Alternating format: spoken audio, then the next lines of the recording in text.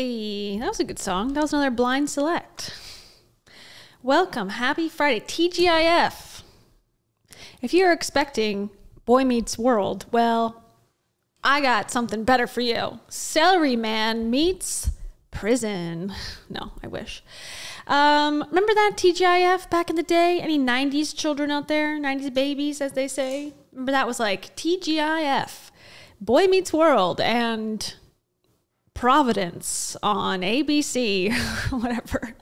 Maybe dating myself here, but yeah, that's what I remember. Welcome. So as promised, look at me. Look at me. I got like a little cute outfit on. My God, romper. Oh, finally for not in a t-shirt that has been in my drawer for 10 years. Wow. Progress. As my therapist would say, that is progress, baby.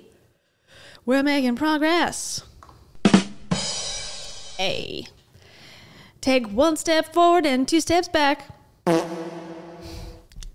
Sue me. As promised, at the end of the stream last night, if you were here, welcome back. If you weren't, no worries, didn't miss a whole lot. We started listening to the Medical Medium podcast where he specifically by name and plays her voice memos, is calling out the woman who died after being diagnosed with stage 4 breast cancer and basically following medical medium advice or believing that Anthony was going to save her by his magical powers. The article did not make him look super great. It was in Vanity Fair. We talked about it in a couple streams ago. I read the whole article basically. And since then, Anthony, aka AW, aka the medical medium, has posted like 3 podcasts. And again, we can talk about the timing of all this. 3 podcasts called Episode 1, The Plot to Take Down the Medical Medium, which was, how long was this one? Let's see. That one was 48 minutes total. Okay. Then episode 2, I can bring you along with this. You can see. So I'm not lying to you. My spirit's telling you this information actually in my ear. The second one was 58 minutes. Okay, so if you didn't get enough info about the plot in episode 1, she gave us nothing. Episode 2 has 58 minutes of information. Then we got episode 3. Can't forget episode 3. This one has 54 minutes. So he's still not quite getting his point across yet. Then he did an hour and 40 minute podcast. And this one I think is the worst one, for Steph, the Untold Story, where basically Steph is the woman who passed away. She was had a pretty seemingly aggressive form of breast cancer. She was texting him, calling him, asking for help. He did tell her to go to a doctor, but it seems like she was going to chiropractors. She was, getting advice from other natural healers. And his argument in the first half of this that we listened to last night, more than the half we listened to last night, was that, well, she ate grapes and that's not medical medium. That's not my advice. My advice is celery, and she ate grapes. So therefore, if she ate celery more, she would be alive, is sort of the vibe that I got. And he is defending himself at every turn. Also, he's doing this podcast with one of his other very staunch followers. So yeah, it's really sad, the whole thing. Welcome, LS. So I promised that I was kind of getting annoyed at it. Also, we had done the whole stream about another murder case. So it was getting a little heavy around here and I was tired and I was hungry. So I was like, all right, let's finish this tomorrow. So we'll finish it. Then we can go back maybe to the other episodes. And it's Friday night. So, I know you guys got plans. Do I have plans tonight? Not really. I basically have this and doing a little work and watching The Curse of Oak Island for the millionth time again. So I'm here for it. Let me see. I want to pull up the woman he's talking to. I forget her name. We looked her up the first time.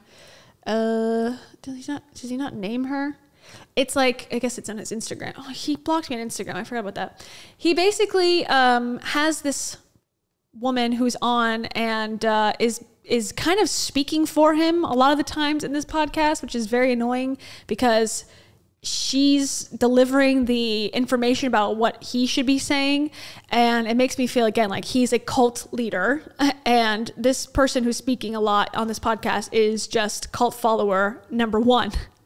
We talked about the plotters. The plotters are the people who are against medical medium. And if you're a follower, you're cult follower number one. This spells cult, C-U-L-T. So everyone, get your celery juice ready. Got my celery juice right here. Okay, and get ready to go. And I'm sorry if these are really loud. Someone mentioned yesterday that these sound bites are loud AF. And also, when I watched back a little bit of the stream, I saw that the video when we were going through the mansion of Corey Richins, the author / potential murderer, it was so loud, and I apologize. That did not sound the same in my headphones. So my bad. Gonna have to actually drink a little celery juice. Keep me going here. Okay, there you go. All right, so we left off at minute 46, I think. So let's go back 30 seconds. See, wait, oh no, this is the wrong one. We ended up 46, yeah. Which reinforces. Okay, so let's go back 30 seconds. Actually, we'll go back a whole minute so we can recap a little bit, get back to our bearings, and then play it. Okay, so I lied. So we are 45 minutes in. We have an hour left. So I don't know what possibly more they could say, but that's what we're here for. And I'll pull up the person who he's speaking to's information in the meantime. Okay. All right, and play. Not a TV. That's what his recommendation. So what I want to point out here is that Stephanie's doctor, Dr. is recommending that she get an MRI and that she takes an anti-inflammatory. Dr. also prescribed, quote, icing the hell out of it without any parameters or direction, which led to Stephanie being on the floor. Okay, this is the worst part. So she's talking about right now, this is, okay, again, let me just show her. This is me unsigned into Instagram. So there you go. Do you have acne? Yes, I do have acne, if you couldn't tell. I can't see all of his stuff. Lame. Show more posts. There you go. He did like a whole video about like the takedown. No, don't follow me there, guys. I don't use it. Okay, well, I guess we will never know. Because he blocked me and I can't. Oh, wait, I got it. Sorry, everybody. Stand by. See more. Okay, never mind. You're making this difficult, Anthony. So just imagine one of his followers who's like a medical medium fan is the one speaking. I cannot provide you the photographic evidence as I thought I could. Okay, there. Ice, constantly going into the shivers and the shakes. Stephanie voices her concern of how she is going to get off the floor and get out to do an MRI. Next, we will hear an audio text from Anthony. And I think your other chiropractor needs to order an MRI or order something, and if he had to too, or help you, give you more direction on that too. Yeah, again, a lot of people pointed this out yesterday, that chiropractors are not medical doctors. They do not go to medical school. So the fact that they can do MRIs, I guess, maybe, or they can order one for you, but they are not going to be, treating your cancers. They're a totally different field. And a lot of times, honestly, and I, hate to say it because I know some people really believe in chiropractic care.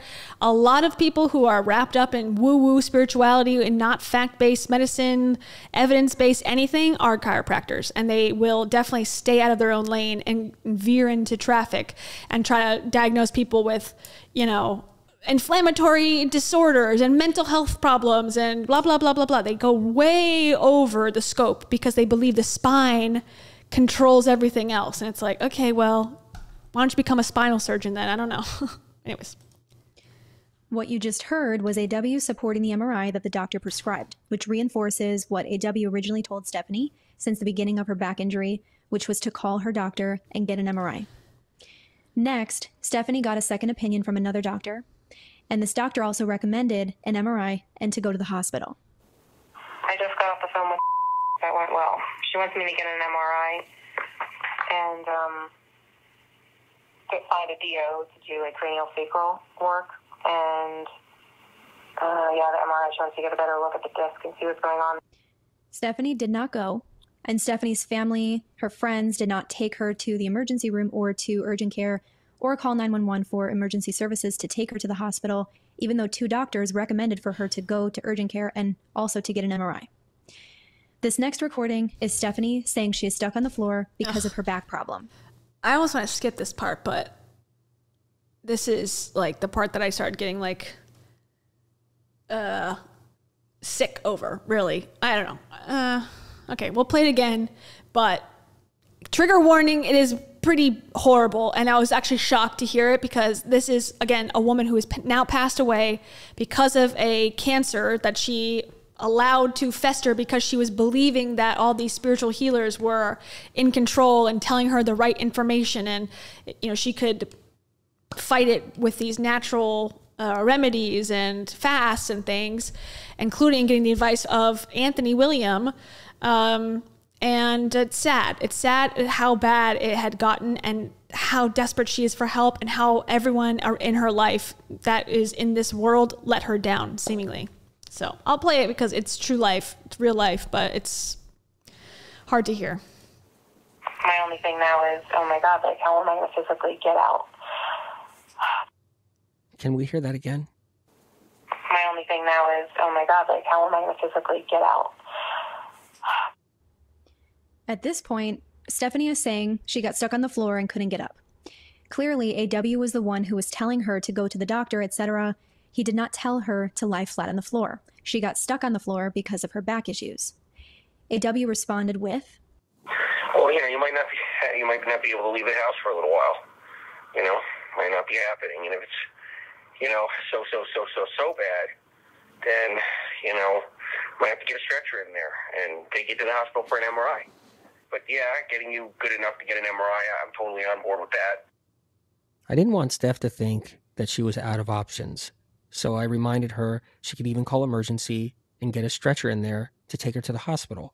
Stephanie ends up tragically getting stuck on the floor for a long time. The plotters have tried to say that Stephanie was on the floor for so long because AW told her to lie flat on the floor and to lie incredibly still, when that's far from the truth. The #1 plotters blog post from 2020 states, quote, "In the spring of 2017, her back began to ache. We talked a little bit during her back injury. She told me Anthony said it was a yoga injury. I really don't remember hurting it in yoga, she said. But Anthony was clear. He advised her to lay incredibly still." Here is evidence of other plotters perpetuating the same falsity. Bottom line was, he told her she needed to lay flat and not move. He'd been through this before, it would heal. She spent 8 months thinking that all she had to do was just lay around and it would heal. So with the lump, did she, and even with the... Okay, I think actually maybe we already did skip that incredibly hard to hear part, so maybe that's for the best. Disc or whatever that was, did she ever see a doctor? Well, I'm getting to that. Okay. The answer is no, because Anthony told her she needed to lay flat. The answer is no, because she trusted Anthony all along the way. Yeah, 100%. In reality, again, Stephanie was stuck on the floor because of her back issues. Hey, bro, this is really bad. I'm in a really bad position here. I don't know what's going on with my back, but it got like 1,000 times worse. This morning I tried to get out of bed just to pee early in the morning at 4. It was incredibly hard, and before my dad left for work, I said, "Can you just be here while I tried to pee one more time?" And he was standing beside me, and everything was spasming and screaming, and I had to fall over onto the bed, and I got stuck, and I was literally screaming, like blood curdling, like shocking screams, because it wasn't calming down even once I laid. And it's just so bad. I had to fidget my way onto the floor. I just don't know what to do, and I'm really scared. Mm. And the fear of the pain getting, intense. That's why I've stayed so still. So you're stuck on the floor right now? Is that what it is? Yeah, I'm still stuck on the floor, but now I'm not laying flat like I was since 5:30 this morning. I'm on this really weird angle. I pushed all these blankets and pillows towards my bed to, for leverage to get me up and step by step, but it's just not happening. And then I would put heat on if it's spasmed out, but I'm just so afraid to get up. I can't push through it either, because then it'll just go crazy and I'll scream and I'll probably fall back down. So it's really hard to explain. And, everyone keeps saying, oh, well, my dad and I had Taylor on the phone, and they're both like, well, can't he just pull you up? No. It's like, I feel like I can't explain it. Like, I have to be the one in charge of the leverage and each step, and I don't know how to do it otherwise. And I have to go to the bathroom, so I don't know what's happening here. And the fact, again, like, and someone mentioned it, and I agree, like the title's like For Steph, the Untold Story. All he's doing is saying she had financial problems and I hired her to help her, but like it wasn't because of her skills or that she was a good person. I hired her to help her with her financial issues. And she didn't actually follow me and my work as closely as they made it seem. She is not a true follower of mine, because I would have said no lemon in your celery juice. And also everything that I told her, she didn't listen to. So anything that happened to her is really her fault, and it's not my fault. And there's really no reason why anyone would ever think I did anything wrong. Yeah, what a wonderful thing for her and for her legacy, Like, wow, that's good. I'm glad we cleared it up that she's a total horrible person, that she did everything wrong. It's like, okay, this is sad. And yeah, this is going to be bed tonight, I think. Just the floor next to the bed. I can't do it. I got to just stay down here. I don't know. Yeah, this is where I need to stay. Well, is your heart on your back to be on the floor? Is it killing your back to be on the floor? Are you okay? Do you have enough blankets? Are you going to be able to do it? I just feel terrible for you, kiddo, if you got to be on the floor. I believe that, and I don't know for sure, but these all could be doctored. I have no clue. We're just trusting a random woman and this man who obviously lies all the time, that these are really the voice memos they shared back and forth. But I mean, if anything, maybe hers could be real and his could be recorded now because he's still alive and she's not.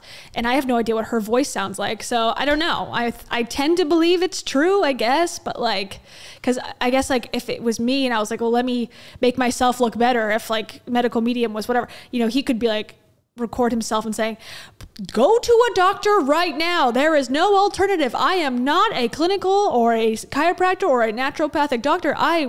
This is not medical advice. Like, he could really jazz it up to be lawyer speak. And so that's why I tend to believe it's real, but it could of course be fake.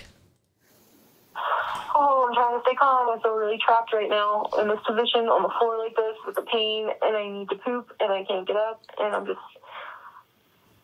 kind of feeling like I'm going to lose it. I'm trying to stay calm because I know if I lose it, then the pain just...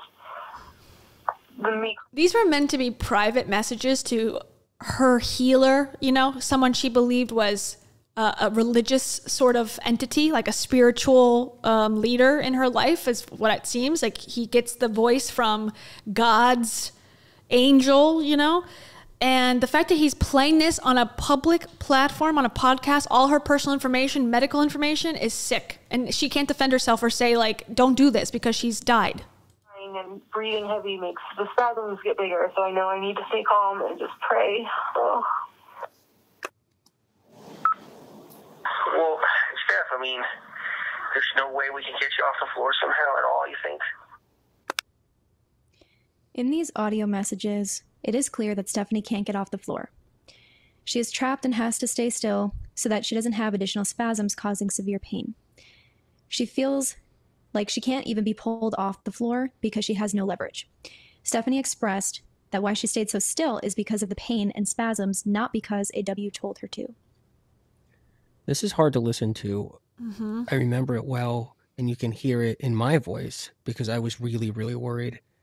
I was highly concerned. Not that much. I felt so bad for her. And during this time, Stephanie's family and friends were not getting Stephanie to the hospital. And I kept on asking myself, like, why?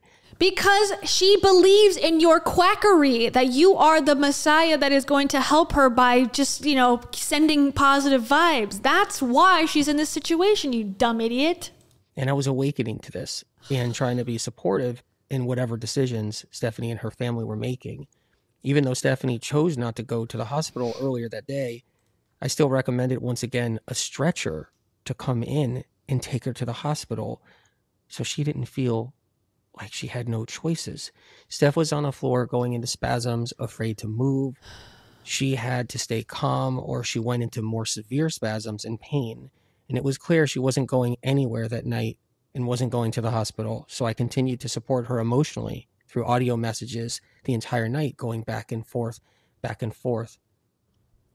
So now we need to explain another layer of this story. There is a woman, one of the plotters, who is handling Stephanie's care and making a lot of her decisions. I think it's interesting that she was completely left out of the article when she played such a critical role in both caring for Stephanie and making her healthcare decisions. Well, there is no known mention of anyone that is a caretaker or best friend of Stephanie's that was guiding her on choices of doctors, choices of care, and direction that often conflicted with getting Stephanie the MRI the doctors and myself were hoping she would get. Here is one example of Stephanie's best friend and plotting caretaker helping her make decisions. Here is the caretaker. Also, another claim that he makes all the time is that he knows medical information above doctors. The doctors are human beings who only can go off of what they've learned in school and in medical journals. But he has the advanced level information. So again, his whole premise is like, why would I already have God right here. Why am I going to go to a rinky-dinky doctor? You know, it's like, obviously they're going to not talk about that because it makes him look bad. But that is the big elephant in this story, which is like, why didn't she go to the doctor? Because her entire life is built around healing herself. And that's exactly what you tell people to do. That's why. Choosing which doctor prescribed anti-inflammatory Stephanie should take.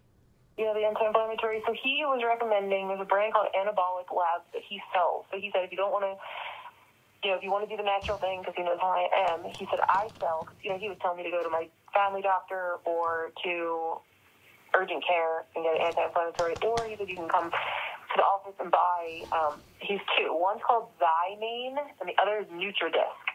And Taylor looked it up for me. Zymane has milk in it, which I don't like. And the NutriDisc has, trace amounts of, soy and shellfish. But I think they both use enzymes or something. So Taylor said to me, well, because she looked it up, she said, the NutriDisc definitely seems better. The evidence shows that AW constantly advocated for doctors and or emergency services all throughout this, including during this time. This prompted, at a certain point, Stephanie's caretaker and best friend to contact who Stephanie and AW believed to be a medical doctor. This person, who AW and Stephanie believed to be a medical doctor, was also purporting to be a viral specialist, which led AW to believe he was a virologist and epidemiologist as well. Okay. Something's super fishy with this part. He just believed him that he was a virologist. Again, this guy associates with I am a medical psychic and I'm going to heal you by, raising my hand and going like this. Okay, now you're going to tell me that you only listen to virologists? Okay. All right, sure. Text from Stephanie to AW's wife. It reads, quote, "This is also interesting. He talks all about viruses, which is cool since Ant does. According to Dr. T, viruses have an innate wisdom to hide in parts of the body." You know who talks about viruses all the time? The medical fucking medium, who's also not a medical authority in any way. So yeah, I'm sure it's a novel idea that people can just say whatever they want and be like, did you know that viruses started in eggs? The medical industry is involved with why eggs are bad. Okay, he said that, and he has no medical degree, so now you're going to tell me that, I thought that someone who was talking about viruses must have been a trained professional. Okay, why would you think that? They can avoid the immune system.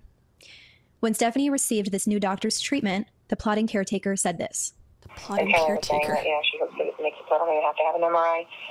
Can we hear that one again? And Taylor was saying that, she hopes that it makes it so I don't even have to have an MRI. So the plotting caretaker now decided that Stephanie did not need an MRI. And then it was later discovered that Dr. T is not, in fact, a medical doctor. He is an aerospace engineer.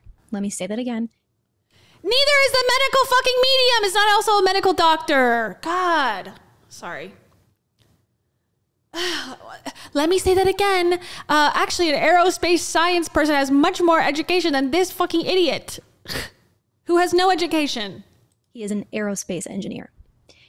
AW spent that whole day and the night before trying to support Stephanie into getting an MRI that the doctors wanted. Stephanie's plotting caretaker, however, is hoping that Stephanie does not have to get an MRI after the doctor, we later found out, is an aerospace engineer, worked on Stephanie. This is so fucked. I don't know.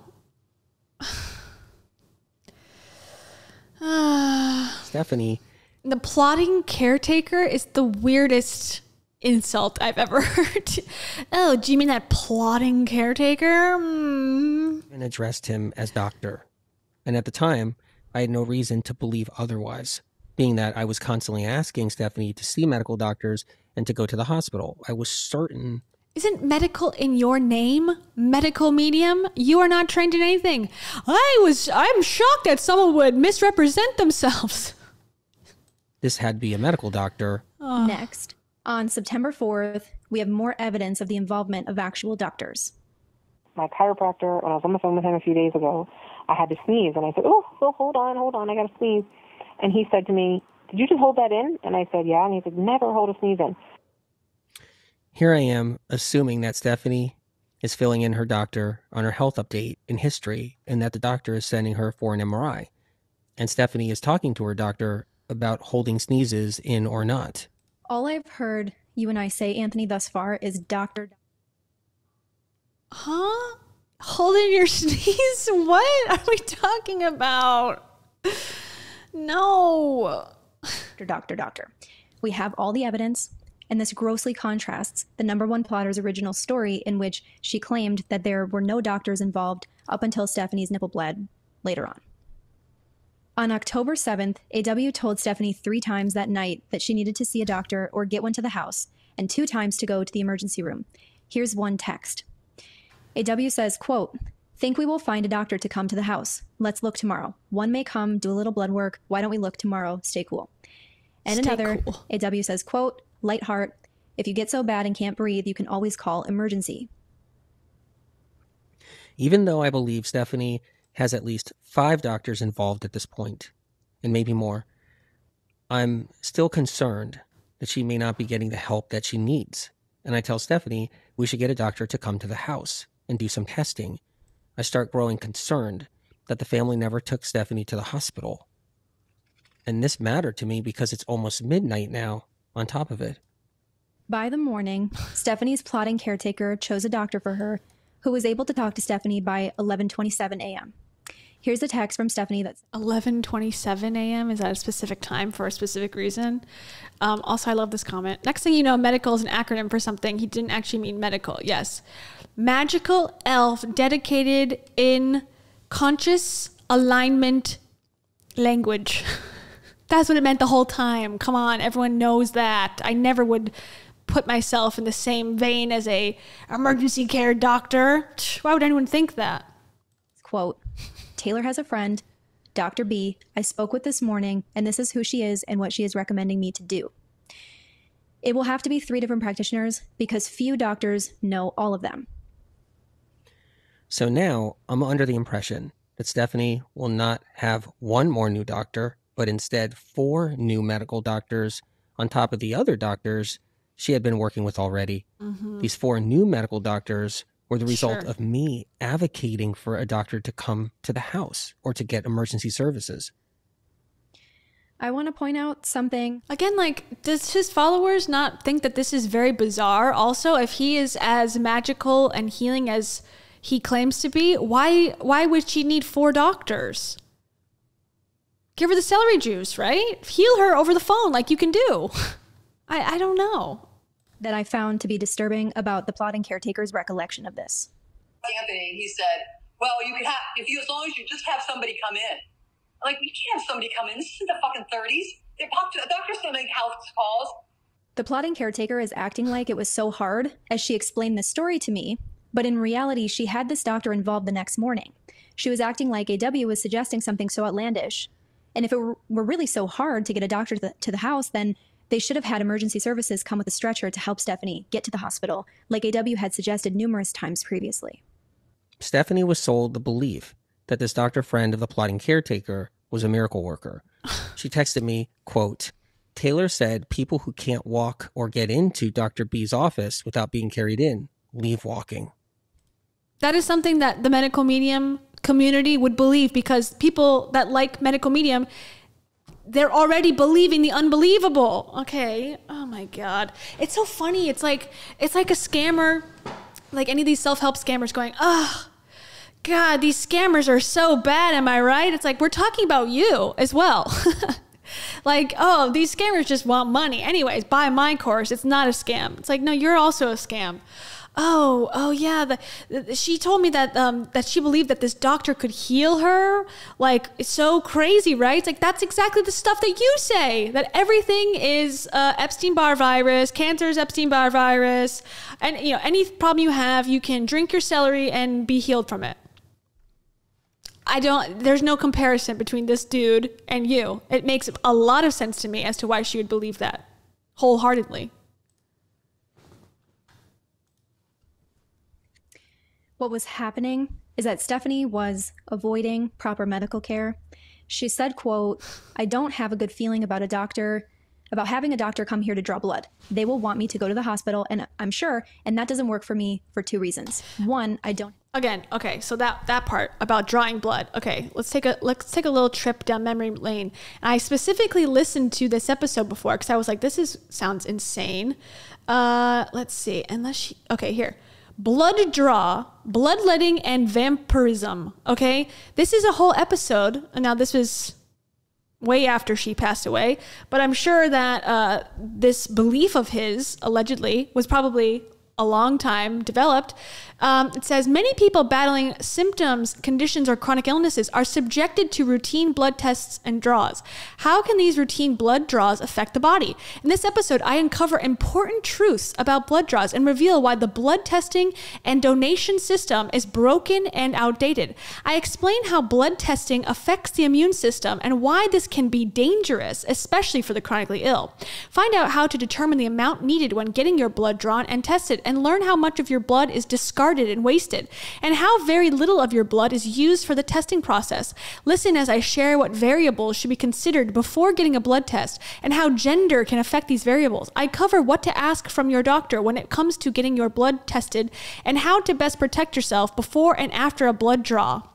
Okay, so he's instilling fear into people, and this whole thing, I'll play just a couple seconds of it, but he's like, basically insinuating that doctors are trying to like drink your blood. Like, doctors are kind of like the conspiracy theory, like, oh, in political office, they're all like, you know, they look so youthful because they're in Hollywood. They're youthful because they're like putting children's blood in their face. It's sort of in that vein, like doctors have nefarious reasons as to why they're taking so much blood and using it for who knows what. Wink, wink, we all know. Here, I'll play it for a second. 1. If we're all about science, specifics, details, truth, facts, then this is the most blatant, negligent, careless process we have to date.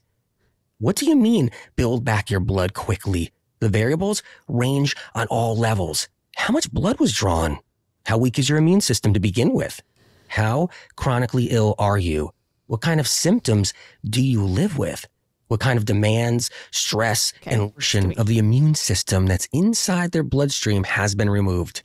People get the flu after a blood draw, or any other bug going around, you're more susceptible, or they get more symptoms of what they're already battling, because pathogens travel when they're not being controlled. Okay, that's not the vampire part. It's somewhere in there. If you want to listen to it, it's episode 18, blood draw.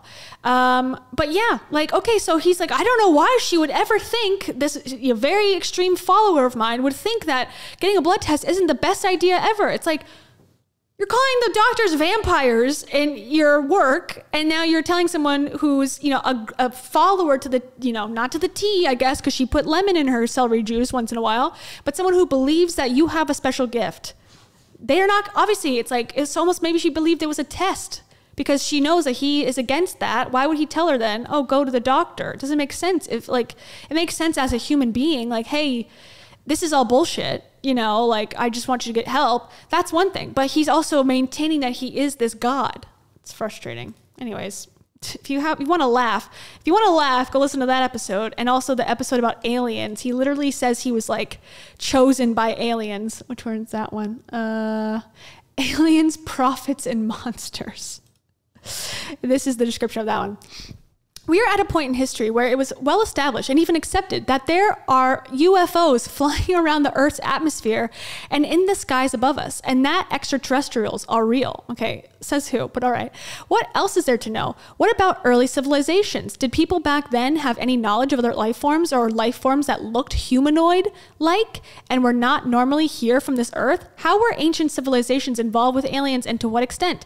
Not only do we have the extraterrestrials to think about, but what about other creatures existing among us, creatures that aren't your everyday wildlife? Are they aliens or something else? And maybe the most important question, how did we all get here? Are we a result of evolution, or were we created with more intent?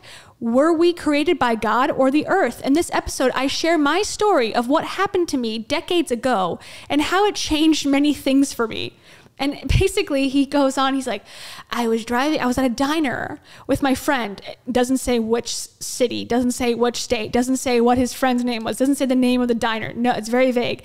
And I looked out in the distance and I saw a sphere in the air, and it dropped down and it, talked to me. It's like, what?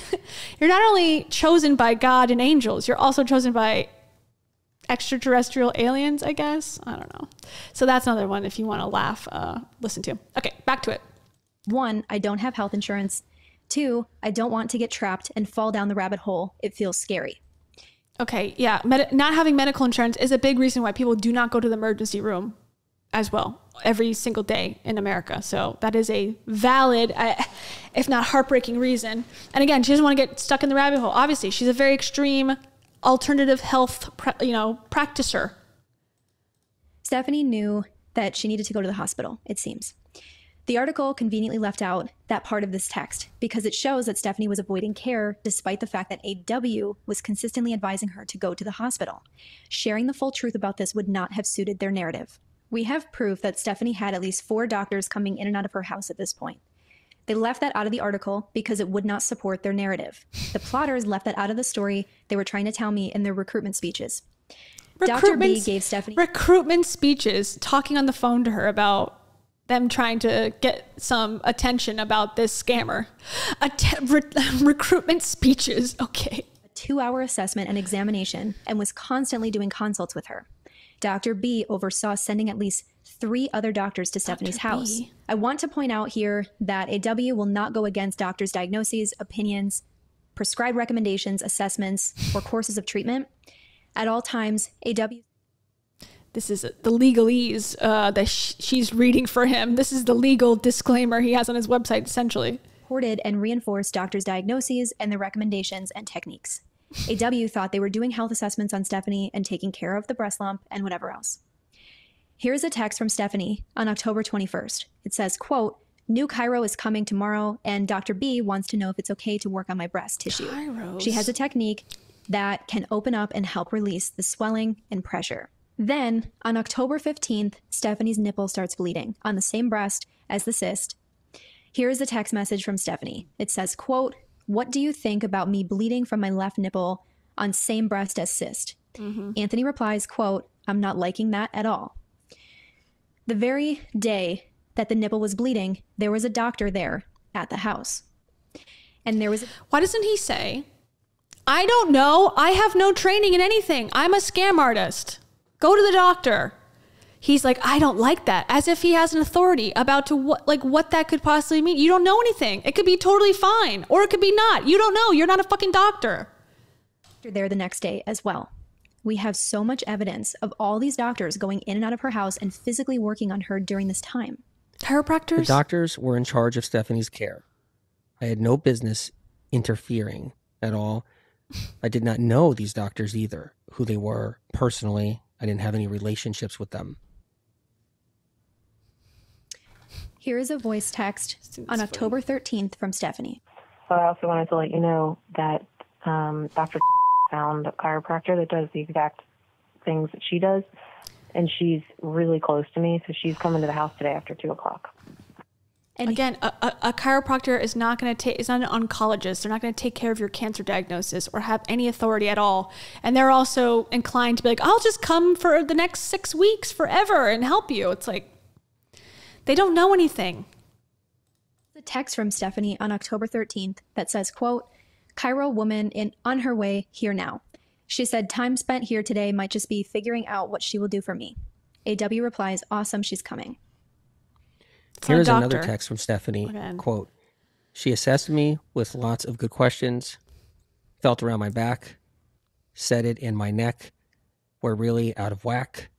Did I think what were some... And again, he is able in his mind to, and he claims that anybody, every single person on earth, he can tell what the diagnosis is. So he knows, according to his own, like, I don't know, admitted gift, he knows that she has breast cancer this whole time because he can go like this and go, you have breast cancer. That's his gift from the spirit.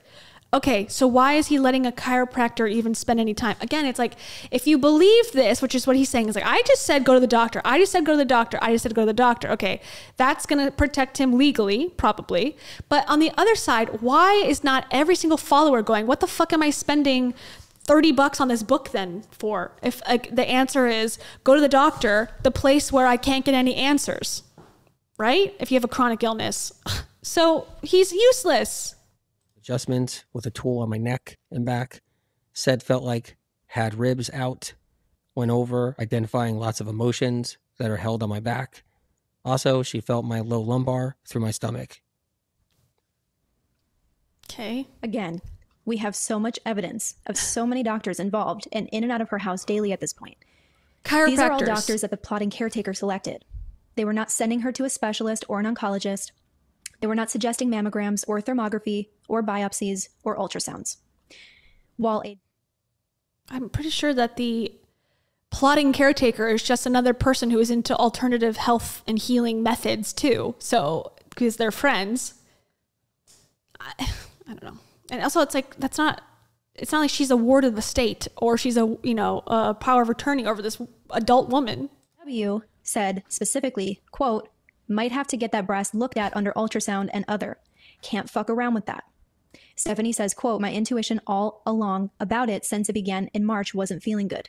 Anthony says, have to keep a close eye on that. Stephanie says, haven't even told my dad these new discoveries. He would get so scared as his sister had breast cancer. Anthony says, quote, can't let that go without care.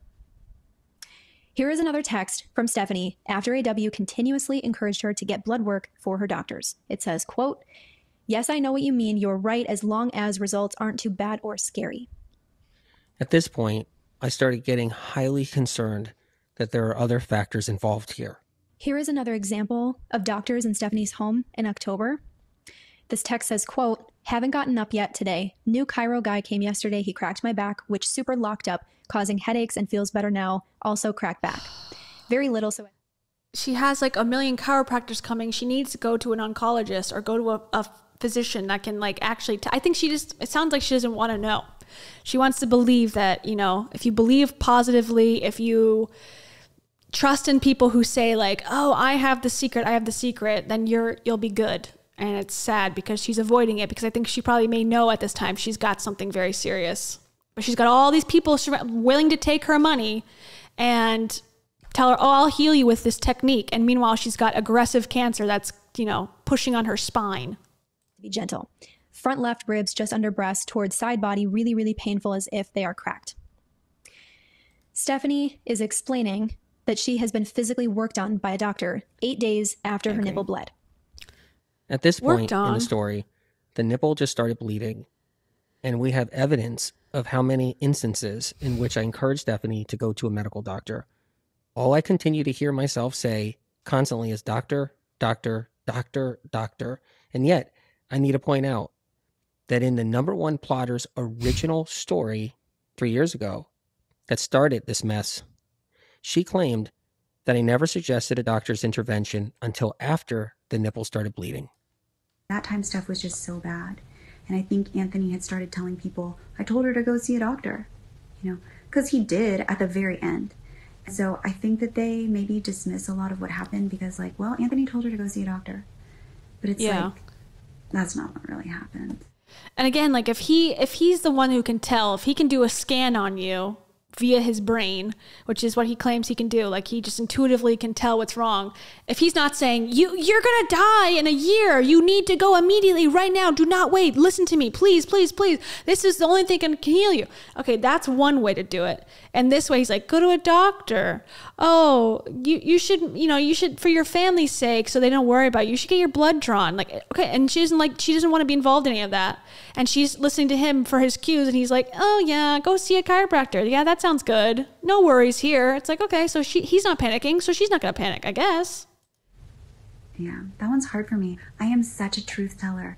Like, honestly, to be able to, like, manipulate things like that just gets me fired up. Anthony never told Steph to go to a doctor? He never said to her, like, until she started bleeding from her nipples. He never said, like, go to a doctor. Oh, I see. After she started bleeding from her nipples, he did say that, I think. We just listened to the number one plotter saying, first of all, she's saying nipples as if it's plural when really it was just one nipple that bled. She got that wrong. We also listened to her saying that AW never told Stephanie to go or see a doctor until she started bleeding from her nipple. As you can see from our evidence, that is completely false. Now, another layer to explain. I mean, to be fair, she said, I think. And she said, yeah, he didn't really say go see a doctor, like, seriously, until then. Okay. Handling of Stephanie's care that has been left out of the plotter's story and out of the article. Here is an audio about the plotting caretaker. Taylor, goodness, she's so pushy. Can we repeat that? Taylor, goodness, she's so pushy. In Stephanie's own words, the plotting caretaker was so pushy, and she was the one in charge of selecting the doctors, including the aerospace engineer that Stephanie believed to be a medical doctor. This was never mentioned in the number one plotter's original story, and this was never mentioned in the article. This caretaker was either anonymous in the article as a source or not in the article at all. Meanwhile, she played one of the largest roles in all of Stephanie's healthcare. Here is another recording. No one else in my family goes to the doctor, so... Can we play that again? No one else in my family goes to the doctor, so... This is Stephanie saying in her own words that her family resists going to medical doctors, highlighting the fact that avoiding medical care is a pattern that was established long before the situation and long before Stephanie had ever heard of medical medium. My brother. Yeah, because that's exactly who you're trying to target. I mean, I'm arguing like stupidity, because we all know as rational human beings that this guy is wrong. He was wrong with what he did. He's a liar. He's a grifter. But people believe it because they're in desperate situations, or they were, grown up in a certain mindset or whatever, and they're going to latch onto things that aren't logical or realistic. And it's like, man, it's just sad. But we were going to call the family doctor I had growing up, because no one else in my family goes to the doctor, so I could ask him to write it. I just have to know exactly which test. Later, it was confirmed that Stephanie and her brother got the family doctor to write a script. Here is a text from Stephanie saying, quote, "Just want to make sure you know I don't have a doc that's overseeing all this. Just a mishmash of random people. Last blood test, I called childhood doc to write a script, and he did it, but was uncomfortable doing so without seeing me, but still did it all, even called with results, and wanted me to speak to specialists. I just told him I'll stay in touch. Just don't trust him. I don't like him really as a doc." I don't know what the protocols are for writing a blood script here, or what this doctor could or could not do. All I know is what Steph texted me here. Next, we have a text from Stephanie on October 21st that says, quote, "Haven't even told my dad these new discoveries. He would get so scared as his sister had breast cancer." And here's a recording of the plotting caretaker. So anyways, there was Stephanie in her dad's house. I was the only person that, was supporting her during that. She didn't want her family to know anything was wrong, because then they'd take her to the hospital and get an MRI. Can we hear that one again? So anyways, there was Stephanie in her dad's house. I was the only person that, was supporting her during that. She didn't want her family to know anything was wrong, because then they'd take her to the hospital and get an MRI. The plotting caretaker is saying that Stephanie did not want her family to know anything was wrong, because then they would take her to the hospital to get her an MRI. Yeah, because she thinks Anthony Williams got her back. Medical medium's helping me through his, special powers. And here's a text from Stephanie to AW on October 24th. It reads, quote, "It sucks I can't get out to go do thermography and ultrasound since I'm not telling my dad right now." Stephanie sent a text to AW's wife on October 25th saying, quote, "My biggest concern at the moment is my breast and how I'm going to get to the thermogram office. My dad doesn't know anything about it. It will put him into major stress mode and that much more worried." And here is a text in which Stephanie admits she wasn't telling her dad what was going on. She says, quote, "I have to get a thermogram tomorrow, which will be the first time I leave my house. So I'm nervous all around. And on top of that, my dad will take me and I lied to him that it's imaging for back and to find a reason for throwing up so much. He had prostate cancer and his sister had breast. So he will really go over the top if he knew this right now." Here is another text from Stephanie on November 16th where she says, quote, "Can't talk out loud." She needed help. She needed support. This is like, I don't know. I guess like what was he supposed to do? You know, stop responding sooner. But like I felt like because he does stop responding at the end when things get really bad and it seems like she's going to pass away, which is ultimately what she did. But he was like, you know, entertaining this for so long. And yes, he said, go to the doctor. Okay. But she's telling him all this very, very, very serious information. He's like responding like, oh, it could be shingles. It could be this. So, you know, you should probably get your blood drawn so your family doesn't worry about it. Like this person is in need of serious, serious help. And is saying these things about like, oh, my dad doesn't know. It's like, she needed somebody to step in and help her. And you can't do anything. She's a grown adult, but it's just like so tragic watching it back. Like she thought that this guy was going to help her. She was like, okay, this is my savior. This is the person who's going to, you know, fix all this for me so I don't have to deal with the reality of what's happening. And it's sad because he was there to collect the money from everyone else and from her in the beginning because he's like, oh, this person is desperate and needs my help. Okay. $10.99. Oh, okay. $200 on the phone, whatever it is. And this is the type of people he's trying to attract. People who are so just down the rabbit hole of can't trust anybody. Everything's a scam in the sense of like, you know, big pharma, nothing. You can't go to the hospital. You can't tell your dad you got a thing. It's like, oh man, it sucks so deep in it. This because my dad is downstairs and can hear me. Got to get a handle on any of it before I talk to him about it. Here is another text from Stephanie that says, quote, "Do you think it's a good idea to tell my dad I'm going to have rib stomach area looked at? If I tell him all the detailed truth, he might lose it." Anthony replies, quote, "Steph, I don't know. It's your pops. Only you got the answer." Okay. Yeah, that sounds pretty hands off there. I don't know. It's your dad. I don't know. It's like, okay, good job, dude. The whole situation is tragic. All these texts and communications show that Stephanie wasn't getting the care I hoped and told her to get. And a big reason, maybe the biggest reason, she wasn't doing what I told her to do and what I hoped she would do was that she was so worried about telling her family and the truth of telling them what was going on. She was trying to figure out how to get in front of a medical doctor. He said, I don't know. It's your pops. That doesn't sound like he told her anything. And at the end of the day, it's like, who are you, dude? Who are you to tell her anything anyways? I don't know. At her breast without her dad knowing, and she was afraid to go to the hospital, in part because she didn't have health insurance and was worried about the financial aspect as well. This is really the crux of the issue, and yet none of this was in the article. These are also dynamics that AW had no control over, beyond saying over and over again that she should get medical treatment.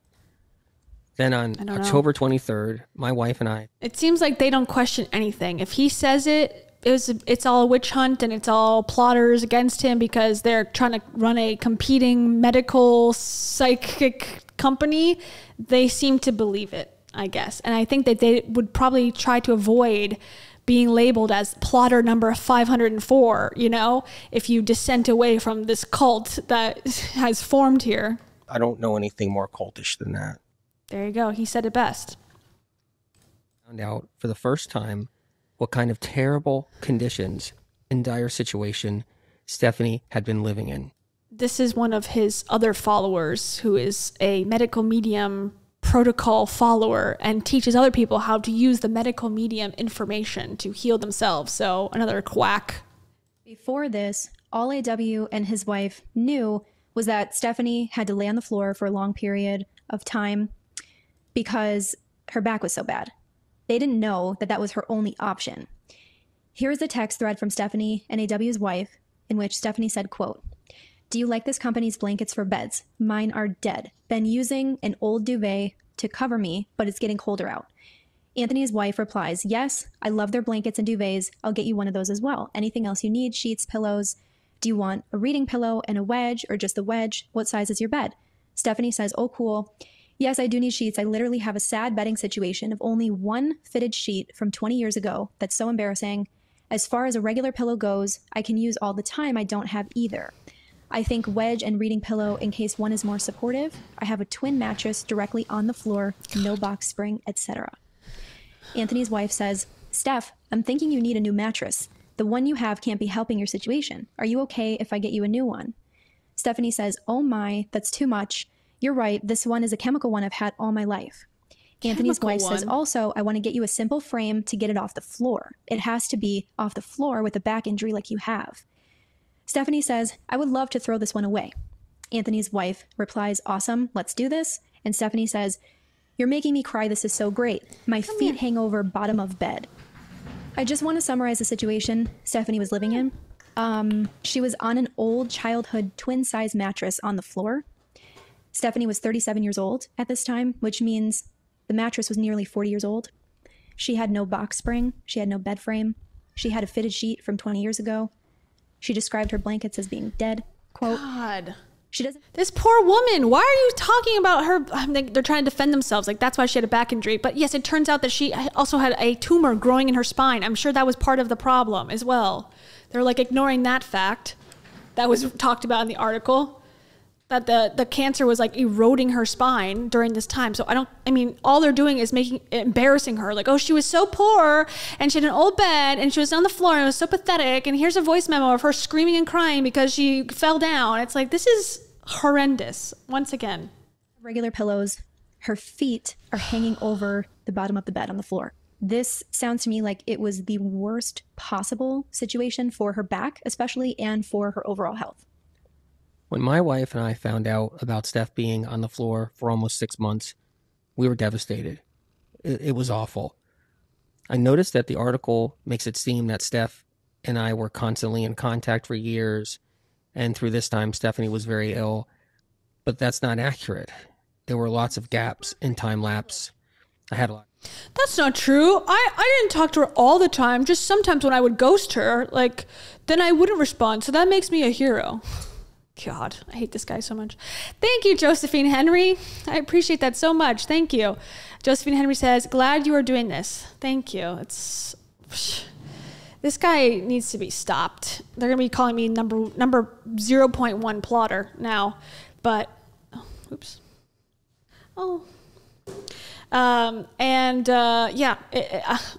It's hard because this one kind of not hits close to home, but it's so serious. Like, obviously people have died after, being involved with this guy, listening to this advice. This is the stakes because, okay, someone gets diagnosed with a very serious illness or something. And then all of a sudden now they're already sort of like against Big Pharma. They're seeing their Instagram feed. Everyone's against canola oils and this and that. And you just need to go to a chiropractor and they can heal everything. It's all about energy anyways. And look, drink celery juice.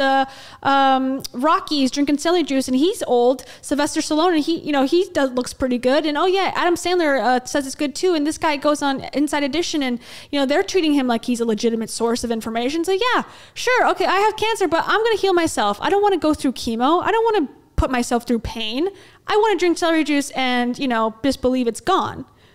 I see the appeal, but as we see in this case, it does not end well.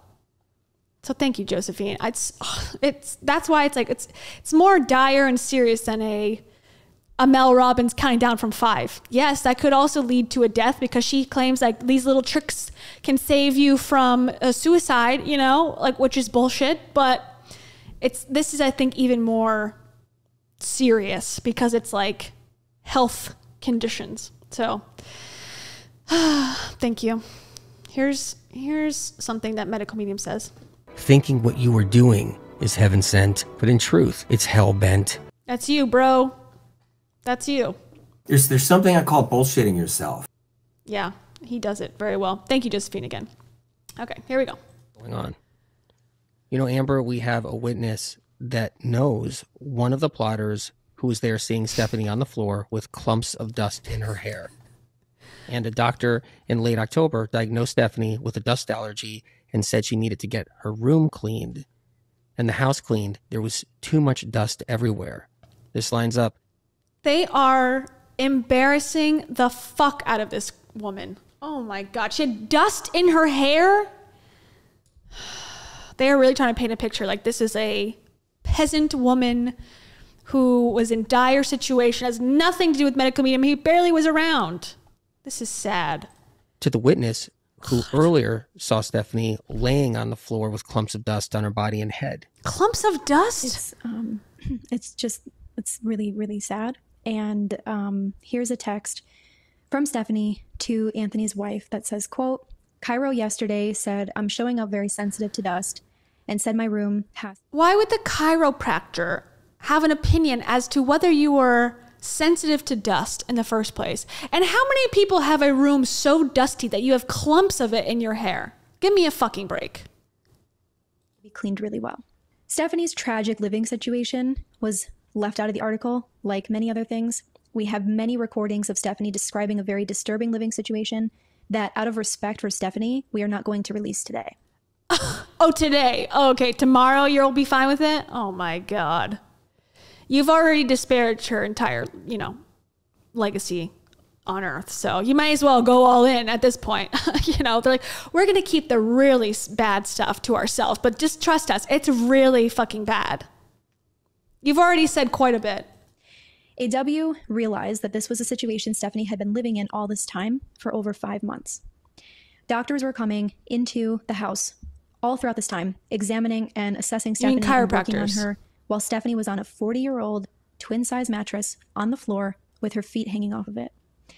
Anthony did not know because he was not there in person and he was not... Again, the cancer moved to her spine. Who gives a fuck about these details other than to make her embarrassed, and she is dead. She cannot defend herself. It's just like, I feel bad. God. Her care. He wasn't her health consultant. He was not spying on her. He was under the impression that she was under the care of her doctors and was constantly trying to get Stephanie to get care from her doctors. The doctors all saw the conditions that Stephanie was living in, and apparently no one thought to try to address that. If they did, AW was not informed. A back problem, laying on a mattress like that's 1 to 1.5 feet off the floor, means having to push yourself up off the floor to get up and then fall back down on the mattress from standing to get back down.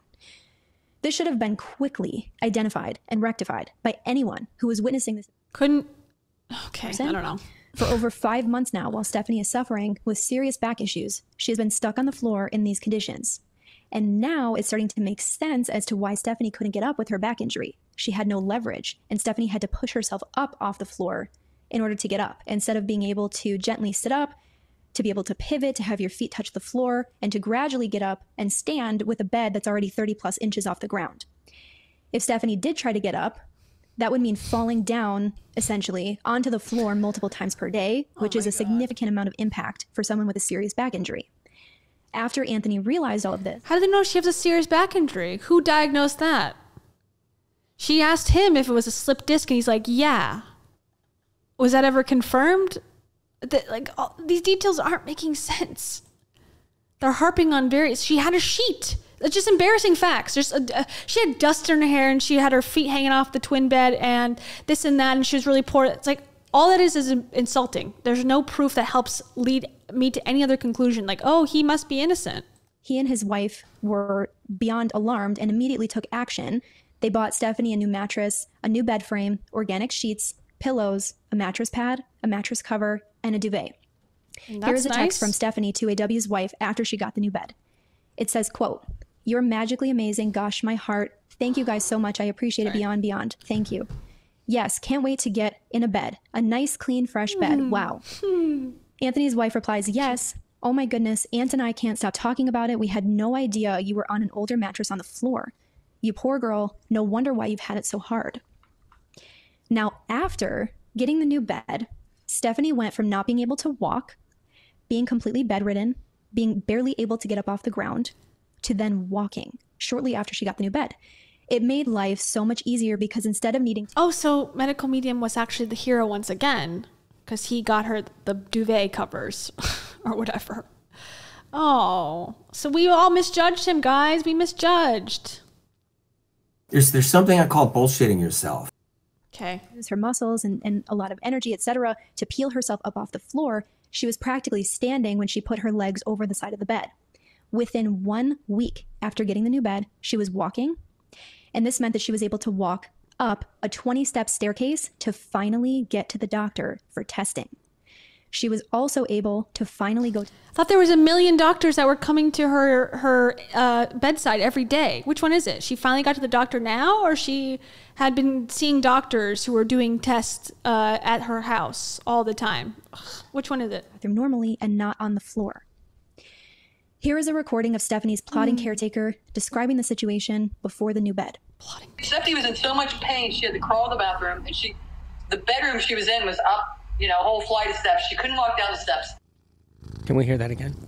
Stephanie was in so much pain, she had to crawl to the bathroom, and the bedroom she was in was up, a whole flight of steps. She couldn't walk down the steps. Notice here, she says that Stephanie could not walk down the stairs in her house and that she was crawling to the bathroom. Here is a text in which Stephanie describes how things improved after the new bed. AW's wife says, quote, "Getting out of bed with it being higher up will be easier on your back injury." Stephanie says, "Yes, it's so much easier as when I get up, I'm practically standing." Anthony says, "Is it easier getting off the bed to the bathroom and back? Is bed comfortable enough on the back?" Stephanie says, "Yes, as soon as I put my legs over the side, I can stand right away. I love that." This was a really pivotal moment for Stephanie. She went from over 5 months of being trapped on the floor to her new supportive, lifted bed that she could now put her legs over the edge of and be practically standing. This is the thing that allowed her to— Okay, but then not that long after this, according to the article, she loses her entire ability to walk because of the cancer. So what did it actually do? I'm glad that she had a little comfort in her life. I'm glad. But it does not prove anything to me. Get out of her house, down her steps, and go to the doctor. Here is Stephanie a week after getting her new bed, climbing upstairs to see a doctor. She says, quote, "Got thermogram done today on breasts." On November 2nd, she said in another text, quote, "Oh gosh, today I even had to climb 20 steps and the place inside was like a maze." Interestingly, the plotters have had some really surprisingly negative things to say about this new bed that need to be addressed. Bottom line is, around then, that's when she started having blood come out of her nipples. So now we're maybe 3 weeks into her laying on the floor. We can't lay on the floor. I'll buy you a mattress. He bought her a mattress. I mean, it's like, are you fucking kidding me? So he gets her a mattress. Can we hear that one again? Oh my God. Bottom line is, around then, that's when she started having blood come out of her nipples. So now we're maybe 3 weeks into her laying on the floor. We can't lay on the floor. I'll buy you a mattress. He bought her a mattress. I mean, it's like, are you fucking kidding me? So he gets her a mattress. First of all, Stephanie was stuck on the floor for over 5. Okay, so they're going to go over the details one more time. But I guess what it's the outrage is, it's like there was cancer moving from her breast, spreading through her body. That is the reason why she's in pain, at least somewhat. The fact that she had a bed that's old, that's covered in dust, it's sort of, yeah, not great, but I don't think totally relevant to the entire story. Yes, he did a nice thing.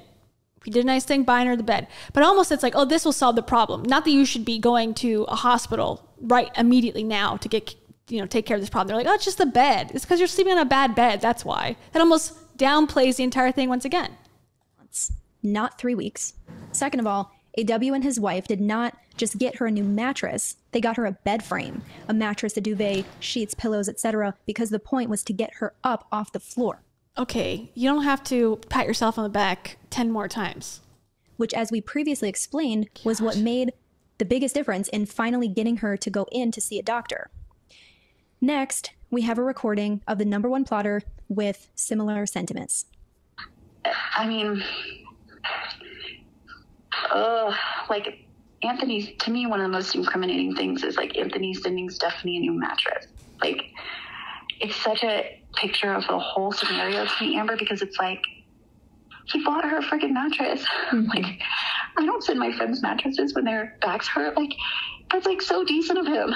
And Stephanie was broke. He would send her supplements and stuff. Like, that's so decent of him. Again, it was not just a mattress.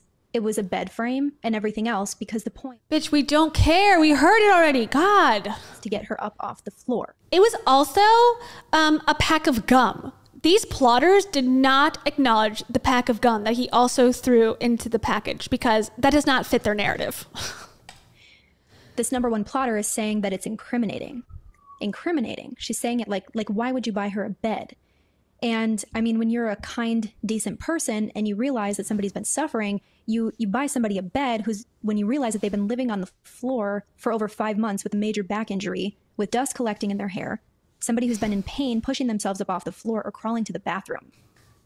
Regardless of what the doctor said or didn't say about Steph's back or condition, it wasn't about that at this point in time. It was critical to get Steph off the floor. Action had to be taken immediately when we found out. Stephanie was in a tragic situation. She was on a tiny twin-size mattress, a childhood mattress, nearly 40 years old. Oh my God. This is what they're saying, like, caused the cancer, I guess. This is the true source of her death, was that she was on a twin-size mattress. Apparently, because they're going to repeat it again. With her feet hanging off, no bed frame, no box spring, clumps of dust in her hair and on her body, no leverage to push herself off the floor, and she had to crawl to the bathroom on a good day. Some days, couldn't make it to the bathroom. It's beyond. This poor woman. This poor woman. They are taking anything, any of her dignity, and crushing it up and fucking flushing it down the toilet. Publicly posting this about her bathroom use in her bed, her dusty hair. It's like they're insulting her farther than any of these plotters could be insulted. Jesus Christ.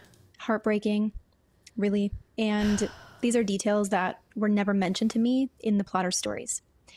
Anthony, did the article... Maybe they didn't want to share those details because it makes her look... It's embarrassing to somebody. Those details. And they have nothing to do with her cancer. That Stephanie was stuck on a nearly 40-year-old mattress on the floor with no box spring and no bed frame with her feet hanging off the bottom?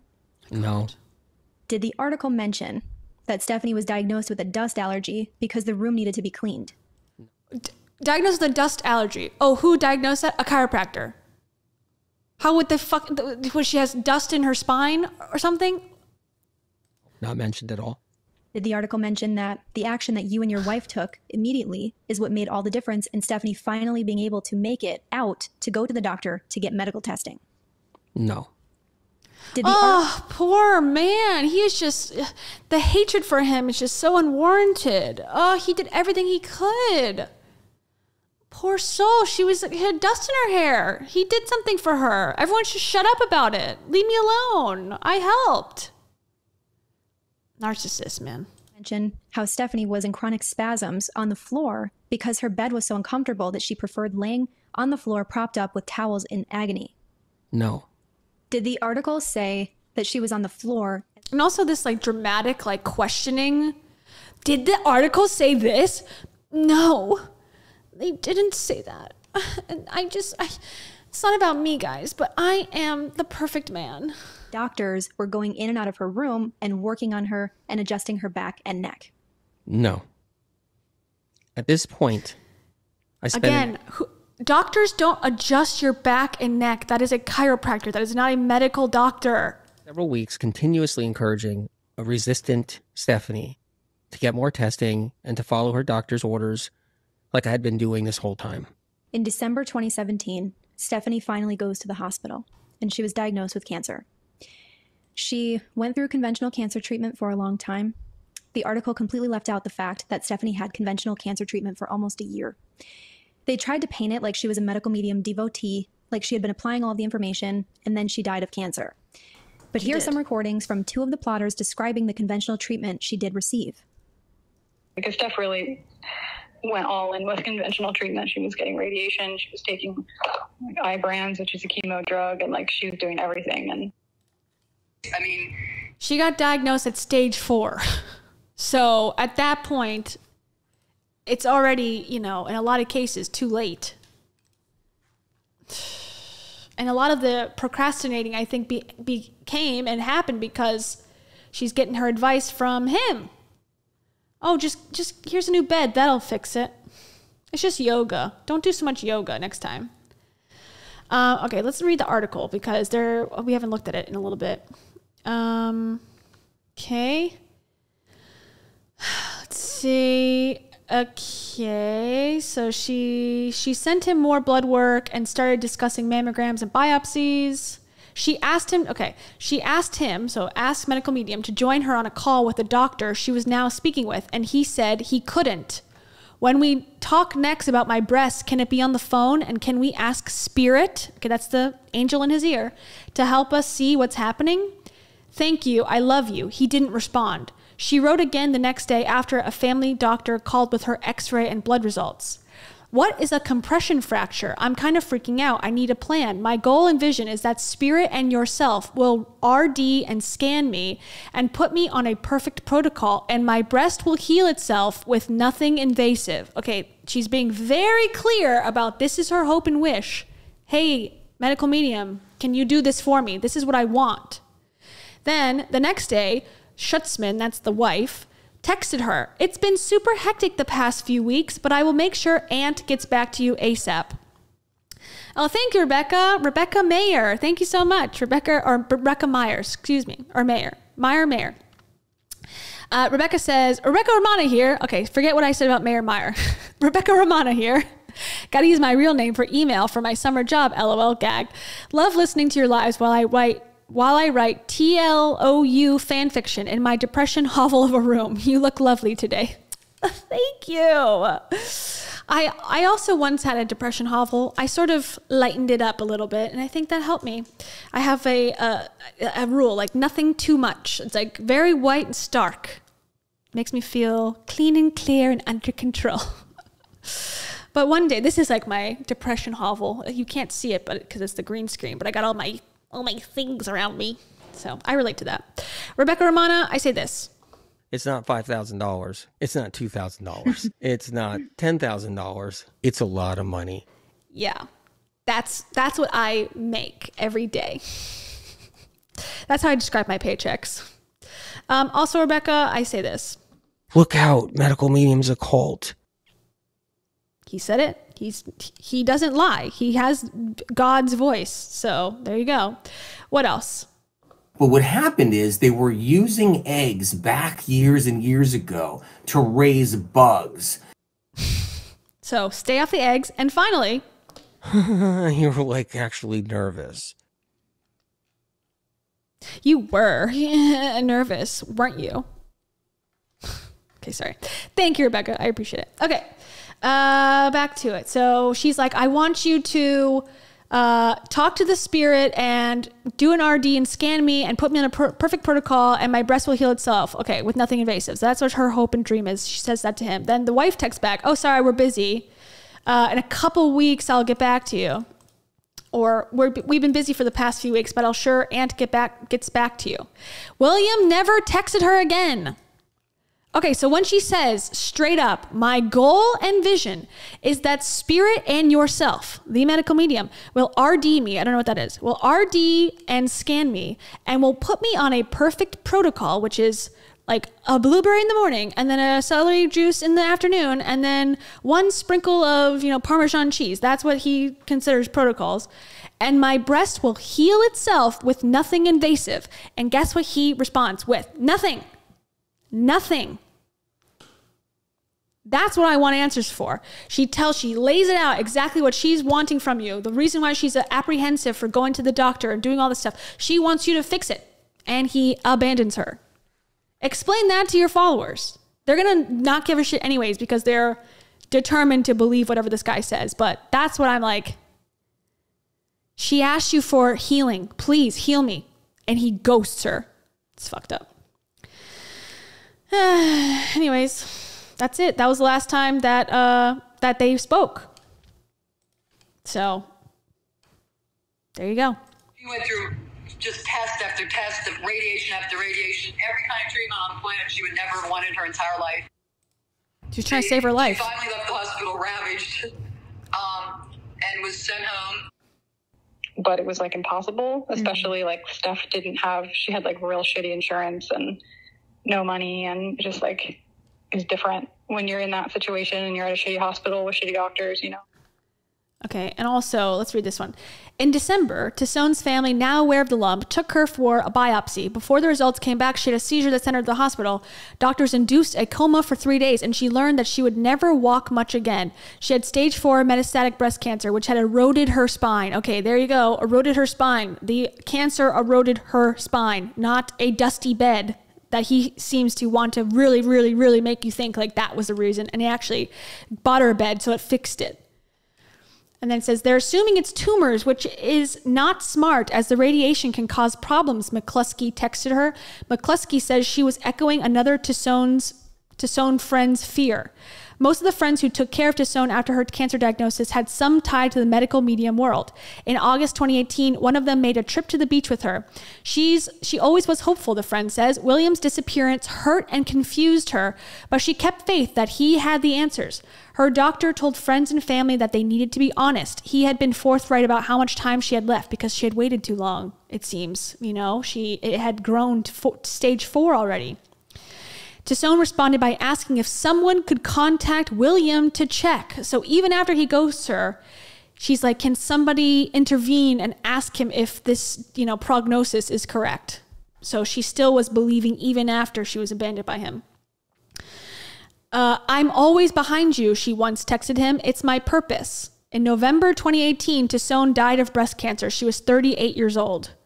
Okay, so December, let's look at the timeline here for a second. When did she get, she did the thermography scan in mid-November, and then I guess they did she asked for help, and she wanted him to scan her after that, I suppose. So sometime in 2017, presumably. He never texted her back, and then by 2018 November, so a year later, she's dead.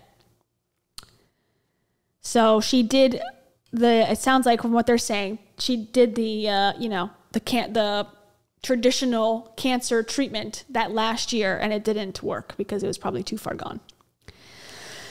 And then it says, in her final weeks, the pain of William's absence lingered. I don't want to die. Can you please talk to Anthony for me? She texted McCluskey 5 days before her death.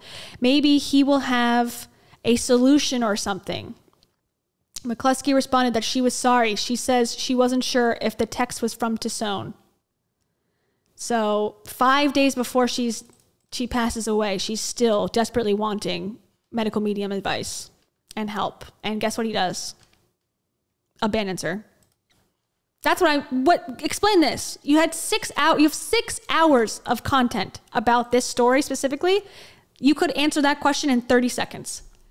And maybe it's in here, but I doubt it, because how can you? I was busy, too busy, like scamming people on Facebook Live that I couldn't heal this person from my God-given gift. It's extremely saddening that Stephanie's worst fears came true because she didn't get the care that she needed for so long. Despite AW's early attempts encouraging her to go to the doctor and to be proactive. Next, there is a really important point that needs to be addressed. In the #1 plotter's original story, she had stated that AW had told Stephanie that her breast lump could never become cancerous. That is incorrect. So I wish when she was staying with us and she first found that she had... And again, I don't remember that being in the article. So who cares what this person says? In her breast, I wish I had said to her, go get that checked. You definitely need to go get that checked. I mean, that's a big regret of mine. Like, why didn't I say that? But she was so sure. Anthony said this isn't going to turn into anything. I'm not worried about it. And honestly, she was so... And here is an excerpt from that #1 plotter's blog post that says, quote, at the time that she was living with us, Steph had recently found a small lump in her breast. She wasn't concerned, though. She told me that Anthony said it wasn't cancerous and it wouldn't turn into anything. We have already established that Stephanie did not discover her breast lump while temporarily staying nights with this plotter in early 2016, but instead, Stephanie discovered the breast lump a year later on March 6th of 2017. Anthony told her at this point to see a physician. He did not tell her that it could not become cancerous. However, here are recordings of the other plotters regurgitating the number one plotter's original false storyline from 2020. I guess she had told him before about this lump that she had in her breast, and he told her it was a cyst or that it was Epstein-Barr, something like that, and then it was never going to turn into breast cancer. Well, Steph had the BRCA2 gene. So with the lump, did she, and even with the disc or whatever that was, did she ever see a doctor? Well, I'm getting to that. Okay. The answer is no, because Anthony told her she needed to lay flat. The answer is no, because she trusted Anthony all along the way. Like, yeah, 100%. Yeah. She had already had a lump in her breast, and Anthony told her that it was nothing. Don't worry about it. It's just a cyst or something. Mm-hmm. So she didn't worry about it. You know, he told her multiple times that it wasn't cancer, and it was. He told her not to go get her MRI even after she seizured and went into a coma. Again, Anthony never said that the breast lump could not or would not become cancerous. Anthony never told Stephanie not to get an MRI. He explicitly told Stephanie to get an MRI and supported Stephanie's doctor's recommendations for getting an MRI. Here is another excerpt from the number one plotter's original live from 2020. And if he did, and he told her at some point that this was never going to be cancerous, to me, that's pretty evil, right? Like, it's one thing to know information about somebody, and it's another to, like, lead them in completely the wrong direction, right? I'm referring to, like, when he told Steph, like, the lump in her breast was never going to turn cancerous. Someone asked. This is how false storylines spread and cause harm. It's true, and they have caused harm. One of the plotter's main claims is that they have caused harm to us. The fact that she died is inconsequential, but we have been harmed because he's not going to be able to publish his book right away. So much harm, yeah, for you. Anthony abandoned Stephanie at the end of her life. Okay, all right. That's what I want to hear. Let's go back a little bit, just 15 seconds. This is the part. I'm open-minded. I'm not going to judge in advance, okay? That he abandoned her. That's what I want to hear about. Cancerous. Someone asked. This is how false storylines spread and cause harm. It's true, and they have caused harm. One of the plotter's main claims is that Anthony abandoned Stephanie at the end of her life. The last thing I would do is abandon Stephanie, but they have weaponized abandonment. It's a strategy they're using. It tugs on the heartstring. They've weaponized abandonment. Bro, abandonment is already weaponized without any need to add any jizz to it. Like a little jizz to abandonment. I think that's already pretty nefarious to begin with. They're weaponizing abandonment. Abandonment's a pretty neutral thing to do to somebody. No. Especially when they're dying of fucking cancer, you psychopath. They're weaponizing abandonment. My abandonment was a good thing. Okay. People who have been hurt before by someone else. So when they hear this, it hits everyone in the gut. If they have been betrayed, abused, or abandoned, they instantly get upset when they hear it. It's an emotion. So only people who have been abandoned or abused before are upset by abandonment. So anyone who hasn't been understands that it's totally cool and good that what he did. Okay, that is quite the mental gymnastics. Psychological bait and switch. But it's not the reality of what actually happened. For those who really want to know, here's what really happened. My wife and I offered the Tisone family, through Stephanie's plotting caretaker, up to $50,000 so that Stephanie could get the cancer care of her choice. Through the plotting caretaker, the one that you say is evil and had her worst intentions at heart for some reason, you're not going to respond to her text anymore, but you're going to, under the table, most likely, secretly offer $50,000 as like hush money to not sue because this guy now has receipts of her developing a tumor over years of time and him not, acting as a medical medium. Basically sending her to her grave. Like, I mean, that might be dramatic, but that's what it seems like that he has evidence of. Like, she discovers it and then she's dying through their text and voice memos. So he's like, oh, here's $50,000. Why wouldn't he offer that to her directly? This guy's a fraud, man. If you didn't think this guy was a fraud already, well, maybe he really believes it. No, you don't do that. Told the family turned it down and wanted nothing to do with me and for me to stay away. My mother's like, fuck Anthony. You know, obviously we're done with him. So I was in this very challenging place because they wanted her to have nothing more to do with him. Can we play that again? Oh my God. My mother's like, fuck Anthony. Well, because now she probably came out and said, look, I've been taking care of this cancer. I've known it was, I've had this lump for 2 years now or whatever, or a year now. And this guy on my texting, medical medium, he's been helping me. And now it's stage 4 and now she's going to die. And now they're like, fuck this guy. This is the reason why we're here. Why you didn't tell us? Why we're late in the game now. I feel the same way. Like, fuck your hush money bullshit. Obviously we're done with him. So I was in this very challenging place because they wanted her to have nothing more to do with him. And remember, this is from the voice of the very person who was in charge of Stephanie's care at the time. I was told that the family, specifically Stephanie's brother, took Stephanie's phone away.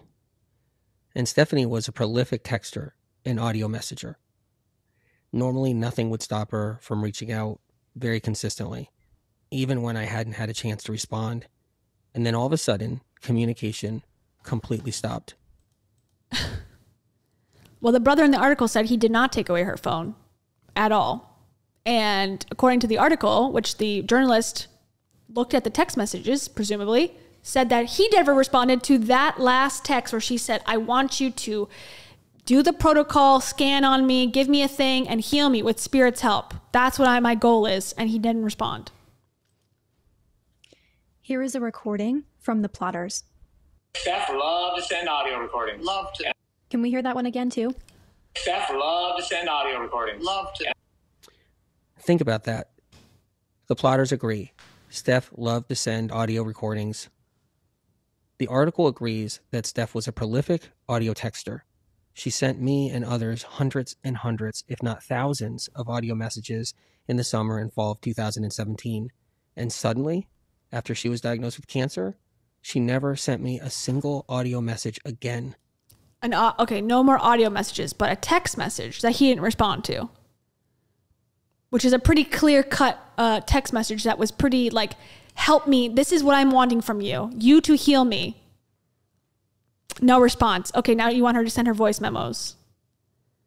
Okay, and she's also now presumably told her family. Now she has stage 4 cancer. She should have followed up for my healing. It's like a job interview. You can't just take the no, take the ignore. You got to go into the office. You got to ask in person. Something was preventing Steph from communicating with me. And I not only had to respect that, but I wasn't sure who I would have been communicating with if I did. Oh, okay. So he's saying that, the text message where she very clearly said what she wanted from him, which is what he promises people through his books and through his live streams and through his entire career. He didn't respond to that. And that's an excuse as to it must have been someone else communicating. And also, yes, she's dying. She had a year left to live. I did not abandon her. She was prevented from reaching out to me, and out of respect, I was honoring the family's wishes. No, the last text she sent got no response. He's saying the way he's getting out of this legally with technically I wasn't lying. She never sent me a voice memo again. Okay, but why didn't you respond to her last text message? What the family told Stephanie, I do not know.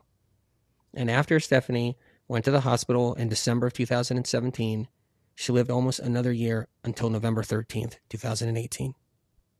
Stephanie deserves better than this. Better than the army of trolls screaming bloody murder. Oh no, not the music. She does deserve better than this. You know who has disparaged her memory the most? You. And this fucking bitch on here as well. Who's you're a crony and brainwashed idiot. No offense. I mean, That's how I feel. Like, girl, you're brainwashed. You're his puppet. You are the mouthpiece. Let him stand on his own. He is a God-gifted man. Why are you interfering with this? Kissing his ass. Okay, now we're going to play the dramatic music because it's all really... The true victim in this is Anthony. A hate campaign brought on artificially by a small group of people who want nothing more than to take down a health movement that is changing the world. No, it's not. This It's was ruining a people's tragic lives. situation. Watching Stephanie's name, memory, and legacy being trashed and exploited just for sport. I have been trying to protect Stephanie's memory and to not exploit her.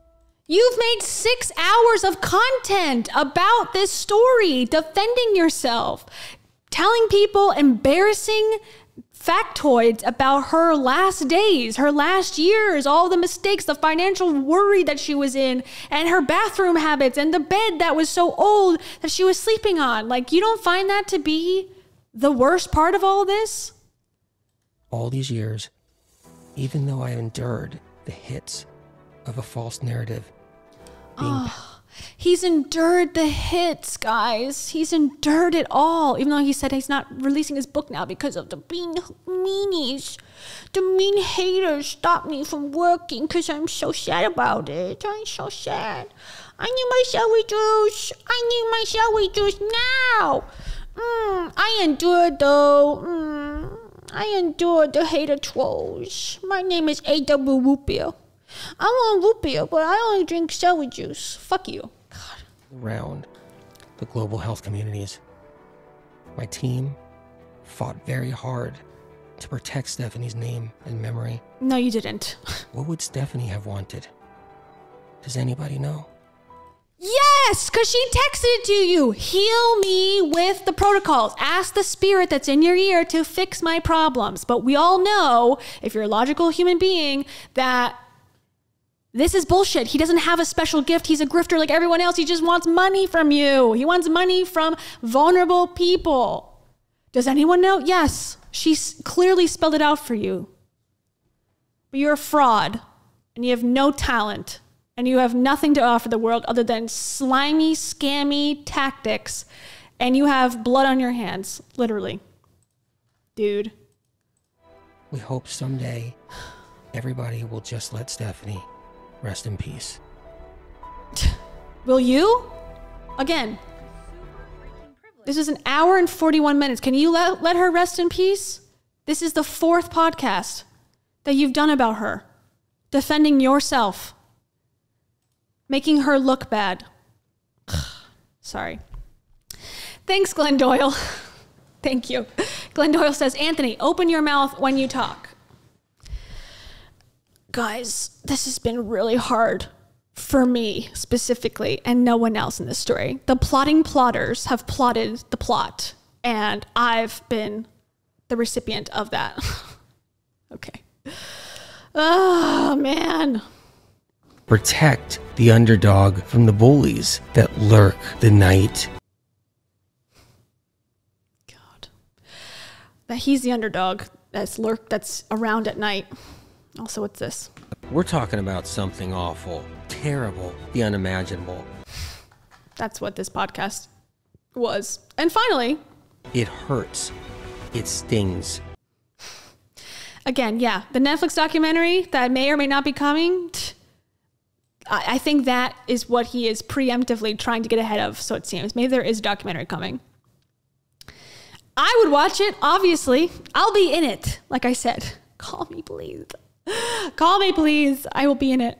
I have no authority. I have no inside information, but I have listened to his craziness, so I can give some perspective.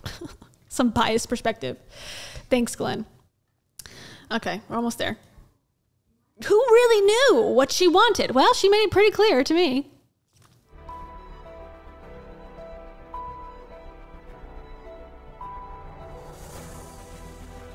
So now it's just the final music send-off.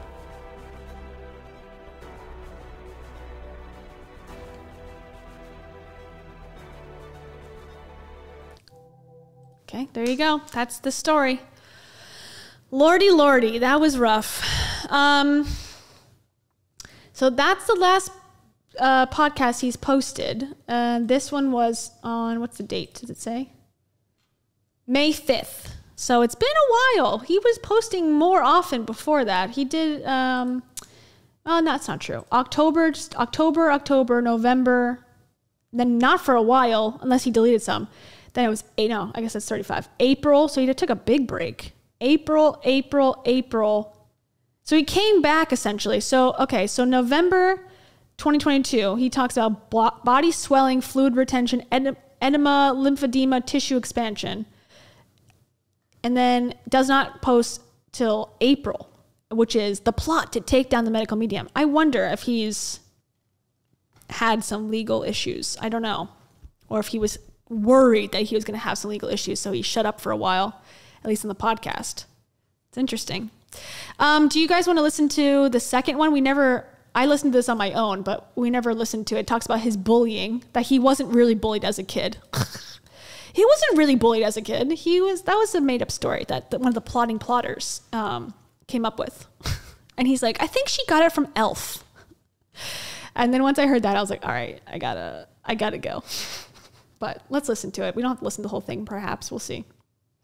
But so we listened to episode 1, which was the plot to take down the medical medium, which was a nothing burger, as they say. Like, nothing was included in that, basically. Like, it was like, oh, we recorded this legally, and we have tons of stuff. We have so much stuff we're going to play. It's crazy. We are going to play so much stuff. It's like, okay, when is it coming? Because we're at the end of the podcast, and I've heard nothing yet.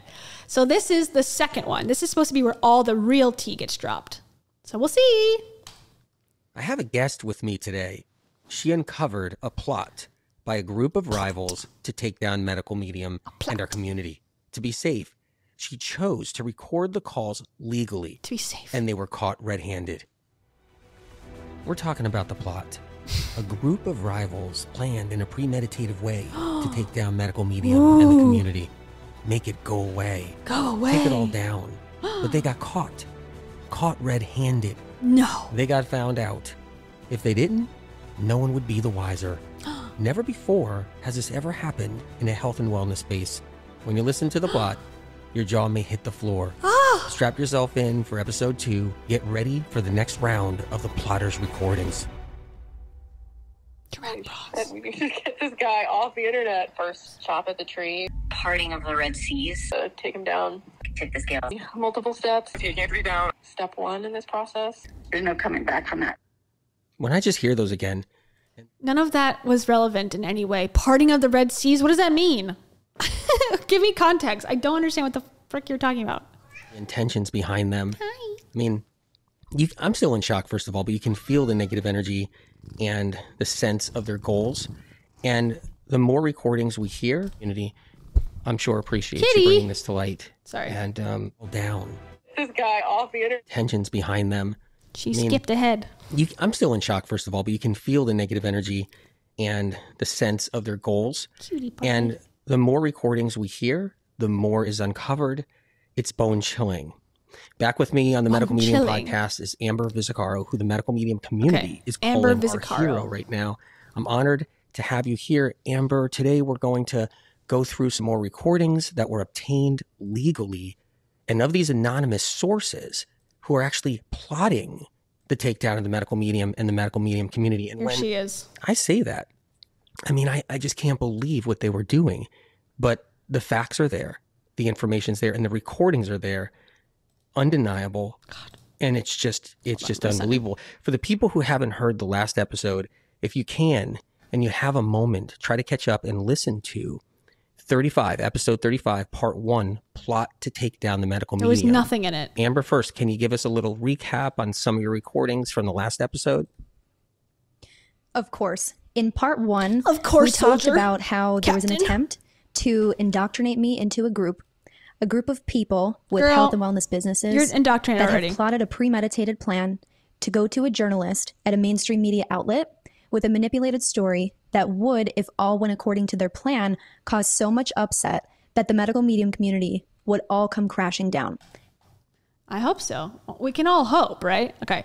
This is an example of her other content, this soldier of medical medium in the egg wars. Probably she was drafted in the egg wars, and now she's remained a guardsman in the celery solution. I don't know. Okay, she's someone called Healing Parkinson's liked it, so that's always a good sign. This is her talking about Gwyneth Paltrow. Recently shared her wellness routine on a podcast episode with a well-known functional medicine practitioner, and it's getting a lot of backlash. She fasts for 16 hours a day. Your body needs continual energy and nutrients to function. When you're depriving your body of that, the adrenal glands will flood the body with adrenaline, which is meant to be a temporary problem solver, but not a long-term solution. The only reason why anybody... And she knows that because medical medium told her. Here's another one, just so we get an idea of who this is. Acne healing smoothie. Actually, no. Here's her talking about medical medium. I have full body chills as I'm reading every word in the pages of these books. Seek a doctor. Medical medium's like, go see a doctor now if you have chills, okay?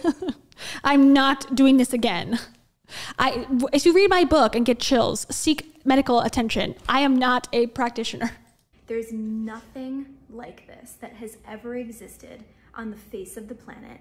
And these brain saver books by medical medium Anthony William are being released during a time in which we are experiencing the most severe epidemic of mental illness and neurological illness that we've ever seen.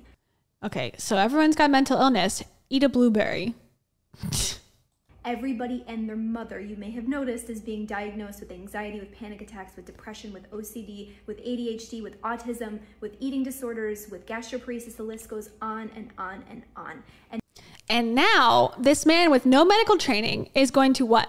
Now there's so much noise out there. There's so many so-called experts and doctors and practitioners claiming to have answers and to be... Yeah, like in this book that I have right here. Yeah, exactly what I'm just saying right there. Able to help people with mental health and neurological health, and then they can have sometimes fancy scans and diagnostic tools, but then when you really boil it down to the solutions that are actually being offered, it's, oh, you need more protein, you need breath work, you need to take some magnesium or some fish oil, which is the biggest insult to all of the people who have really suffered in their lives, who are dealing with seizure disorders. So instead, drink a celery juice and eat a banana and a potato, but no eggs? Does she not hear herself? Like, how is this guy any different than what you're describing as a horrible thing?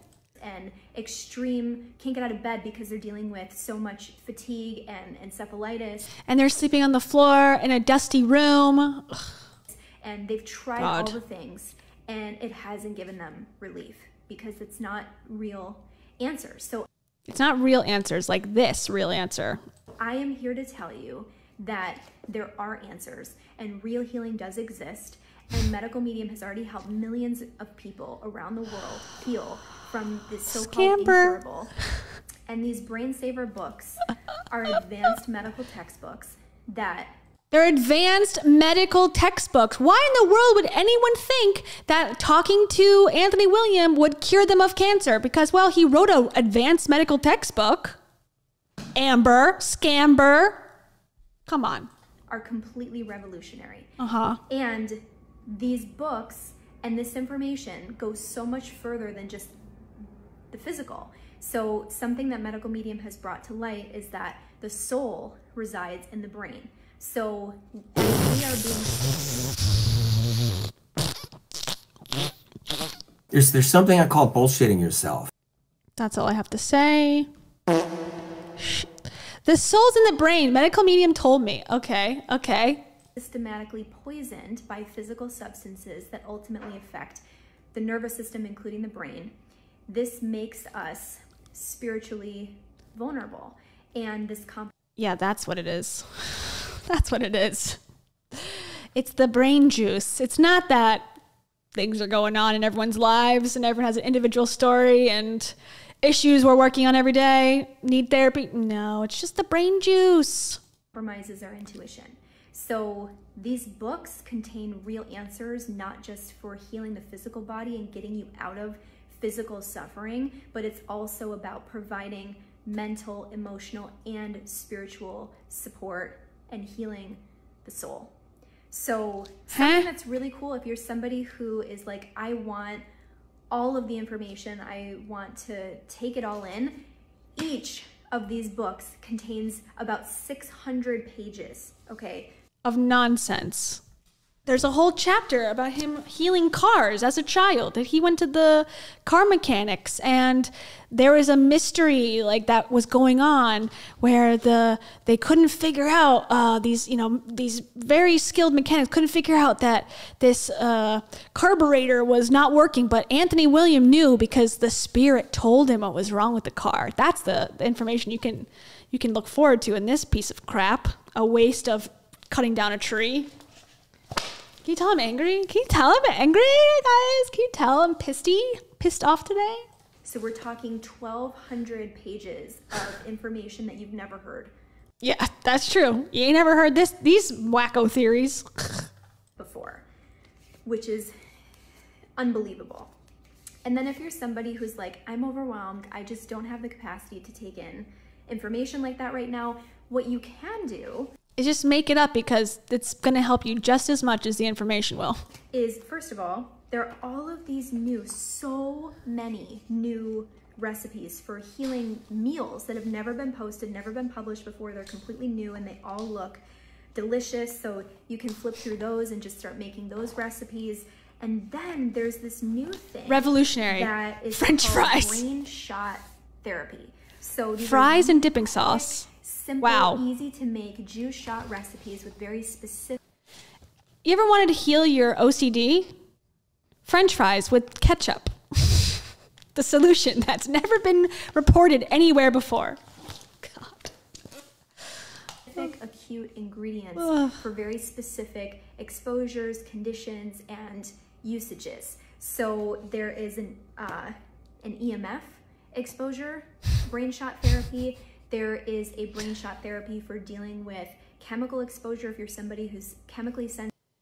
It's just like, get people to freak out, make them afraid of the sky, make them afraid of their microwave, make them afraid of the Wi-Fi, make them afraid of everything, and then give them a solution that is, in this secret healing book.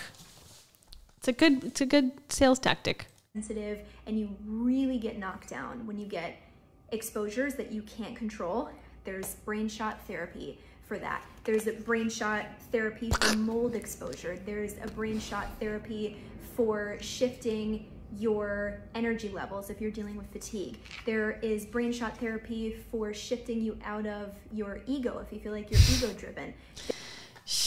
Okay, I'm ego driven. Here's a brain shot therapy. Okay, but I accidentally took the ADD brain shot therapy. Oh, God, I took the wrong one. It was 2 blueberries, not 4. There is brain shot therapy for toxic heavy metal exposure. There's brain shot therapy for helping to support you in getting out of fight or flight in the moment. And there's so many more. It's a plethora. So you can... It's a cure-all. But then definitely go to a doctor. Even just use these quick and simple and easy to make recipes for fast relief.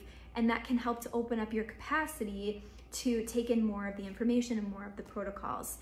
And I will tell you, I've already spoken to so many people around the world who have tried these brain shot therapy recipes who have noticed immediate relief, immediate improvement. So you definitely have to get your hands on these books.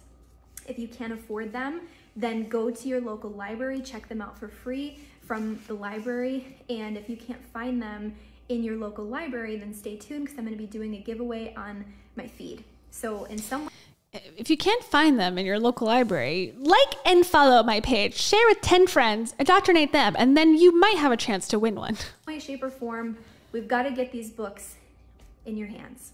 Okay, so that's who we're dealing with, just FYI. Once again, that's who's speaking in this podcast.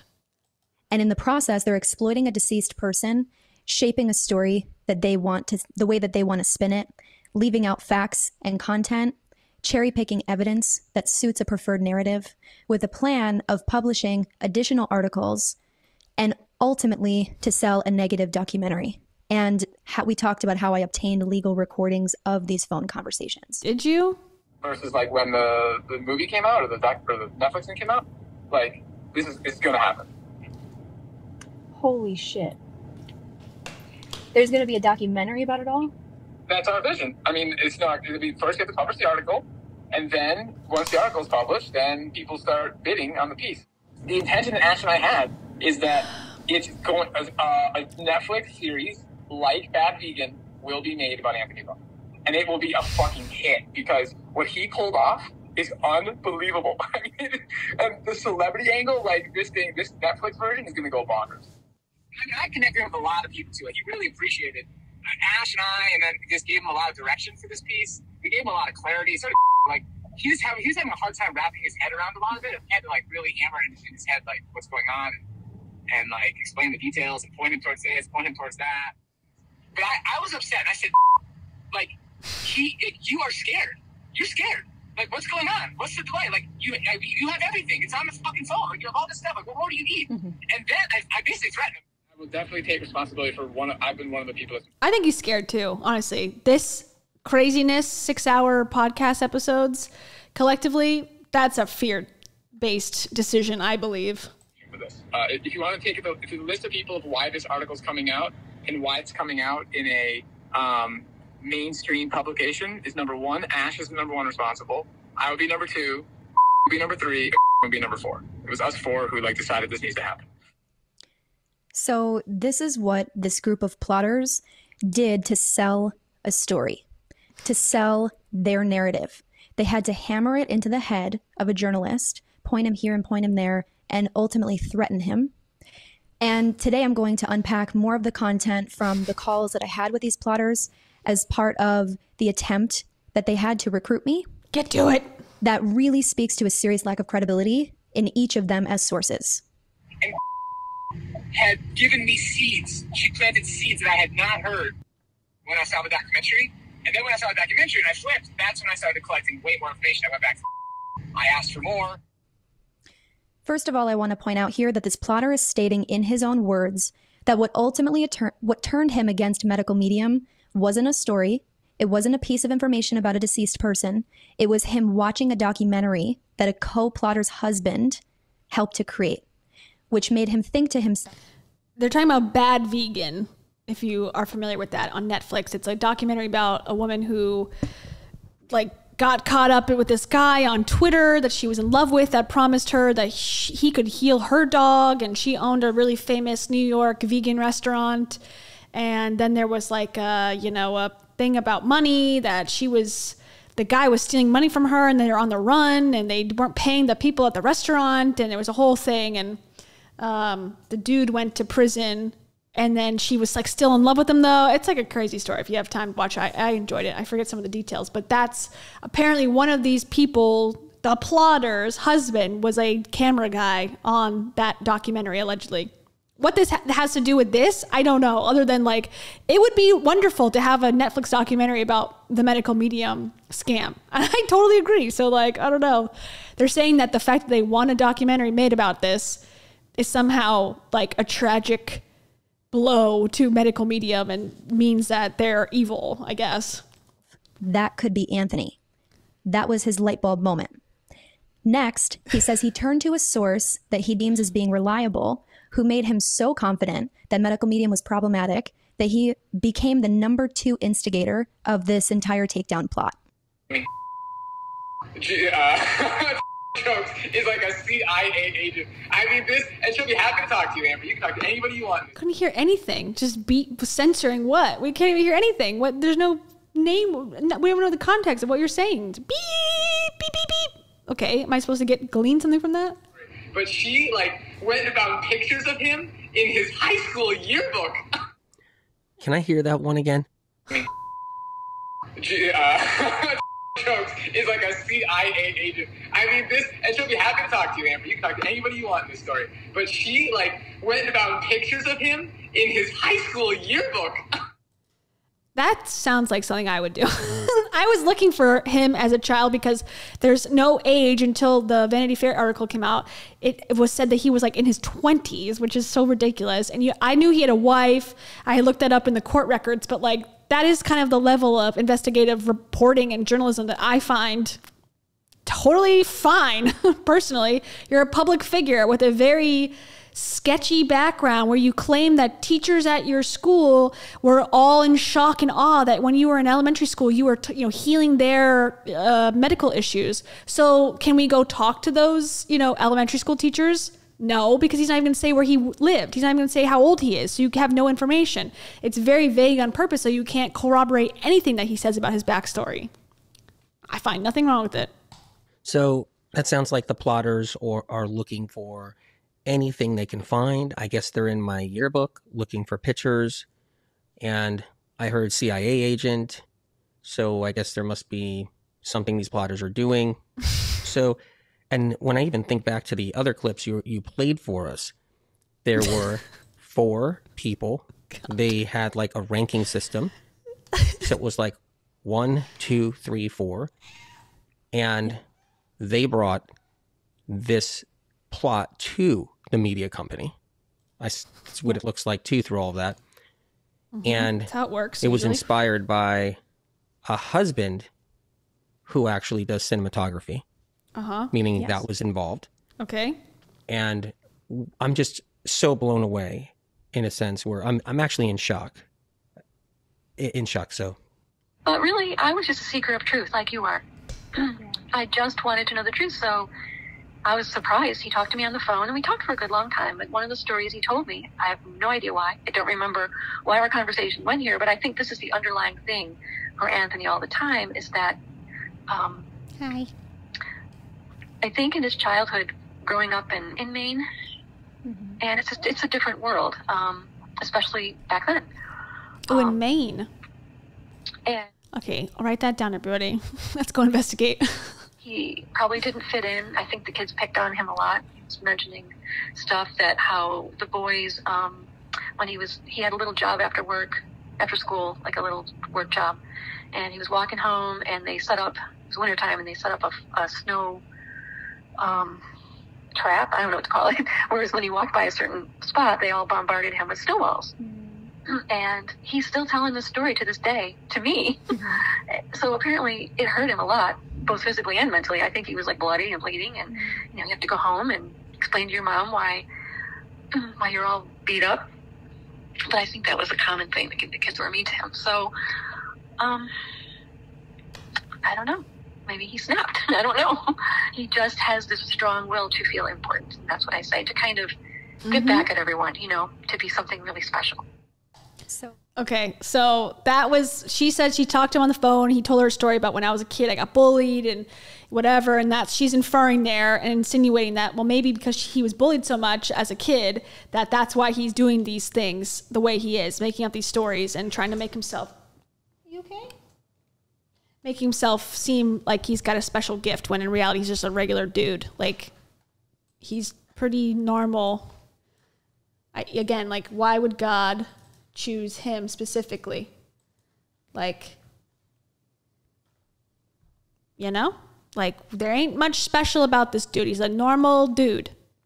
He's got a ponytail. That's about the only interesting part of this guy. Yeah. Okay, so he's going to defend himself against the haters that think that he was bullied as a child. Okay, here it comes. Here we are again. This is somebody who this group is relying on for so-called factual information that ultimately the journalist ends up relying on for factual information. And we have, again, the truth seeker phrase, truth seeker, truth seeker. And I want to talk about this so-called truth. Anthony, is this a story that you shared with this woman? I haven't experienced a childhood experience like that.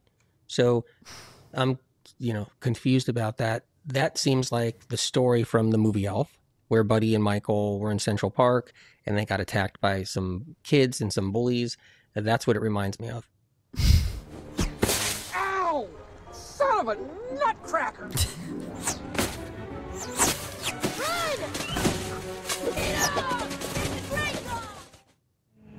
And he's still telling this story to this day to me. So if I hear that... was that important to put in there? He's like, I've never been bullied. That sounds like a movie in which a child was being hit and an adult elf was being hit by snowballs. Let's play the scene there. So bizarre. Correctly, that recording.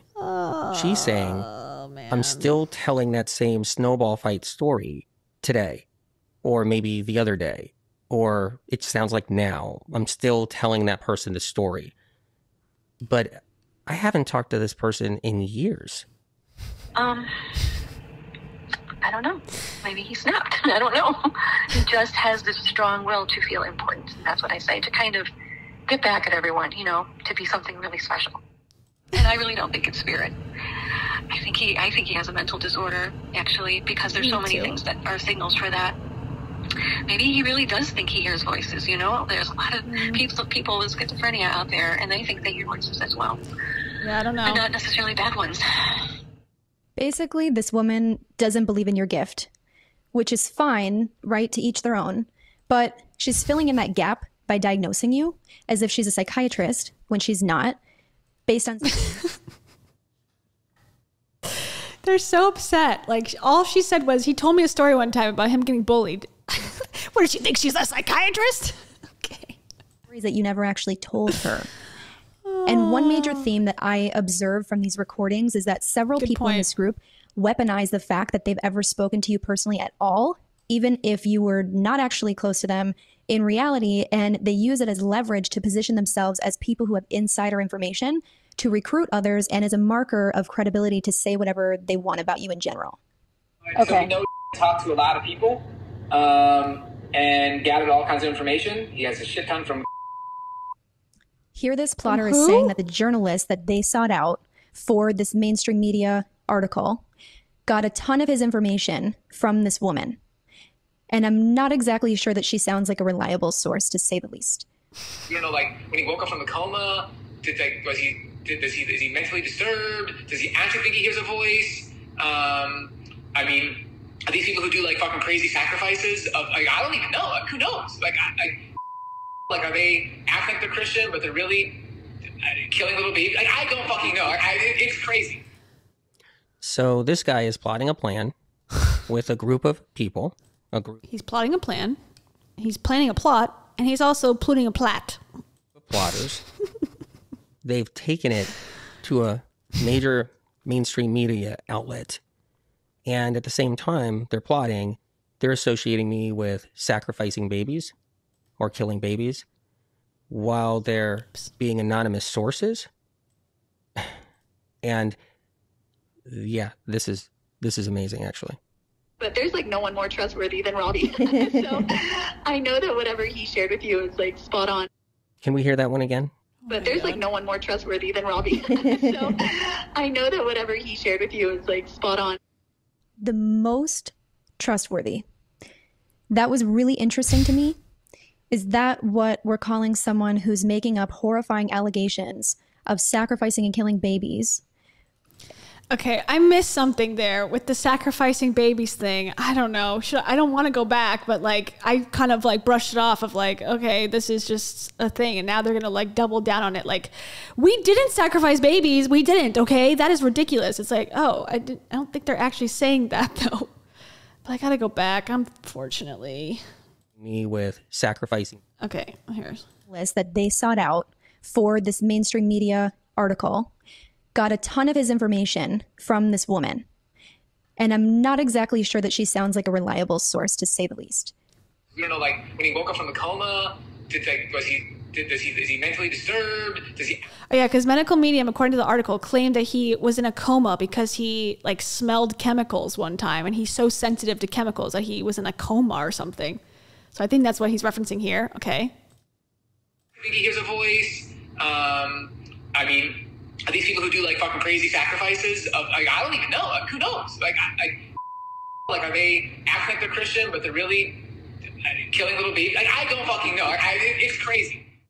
I don't, that's totally taken out of context. I have no idea what that's supposed to mean. There's a beep bleep in the middle of it. It doesn't sound serious to me, but now we're going to act like as if this is a real accusation that they made. And again, this did not make it into the article at all, so who cares? So this guy is plotting a plan with a group of people. He's plotting a plot. Of plotters. They've taken it to a major mainstream media outlet. And at the same time they're plotting, they're associating me with sacrificing babies or killing babies while they're being anonymous sources. And yeah, this is amazing, actually. But there's like So no amazing. one more trustworthy than Robbie. So I know that whatever he shared with you is like spot on. Can we hear that one again? But there's like no one more trustworthy than Robbie. So I know that whatever he shared with you is like spot on. The most trustworthy. That was really interesting to me. Is that what we're calling someone who's making up horrifying allegations of sacrificing and killing babies? That's not what it sounded like to me. I would, if that was the allegation, he said it way too lightly.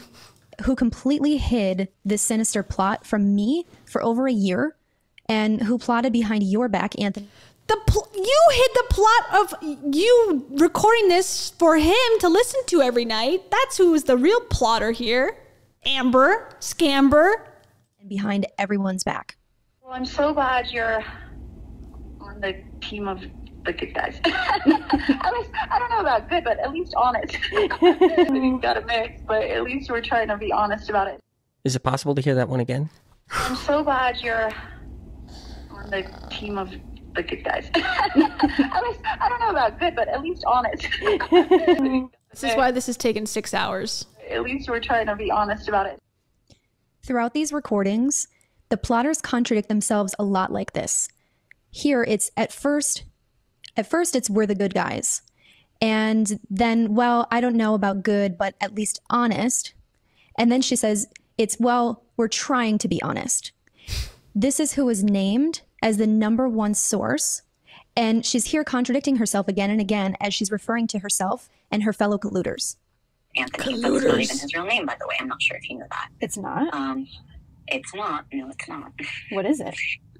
I don't even know. I don't care anymore. That's not his real name, though. This plotter was so confident in the negative things that she was saying, so confident in saying that Anthony is not your real name, and yet she doesn't actually know what it is.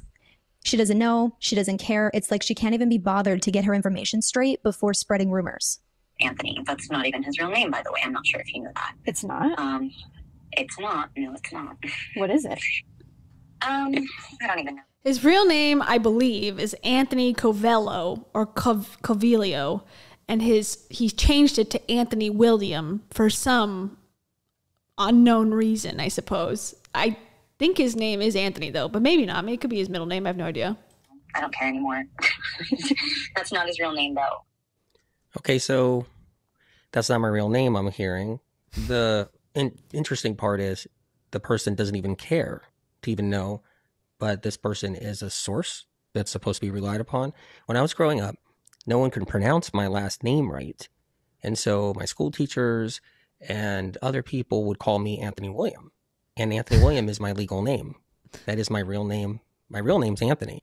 And so when I hear that, it sounds like my name Anthony is not even my real name. So if that rumor is going around, I could see people being like, whoa, that's not even his real name, but it's Anthony William. That's my real name. And that's what I go by. And there's nothing wrong with trying to maintain a little bit of privacy too. But my name is not hidden by any means. My last name's not hidden at all. It's easy to find.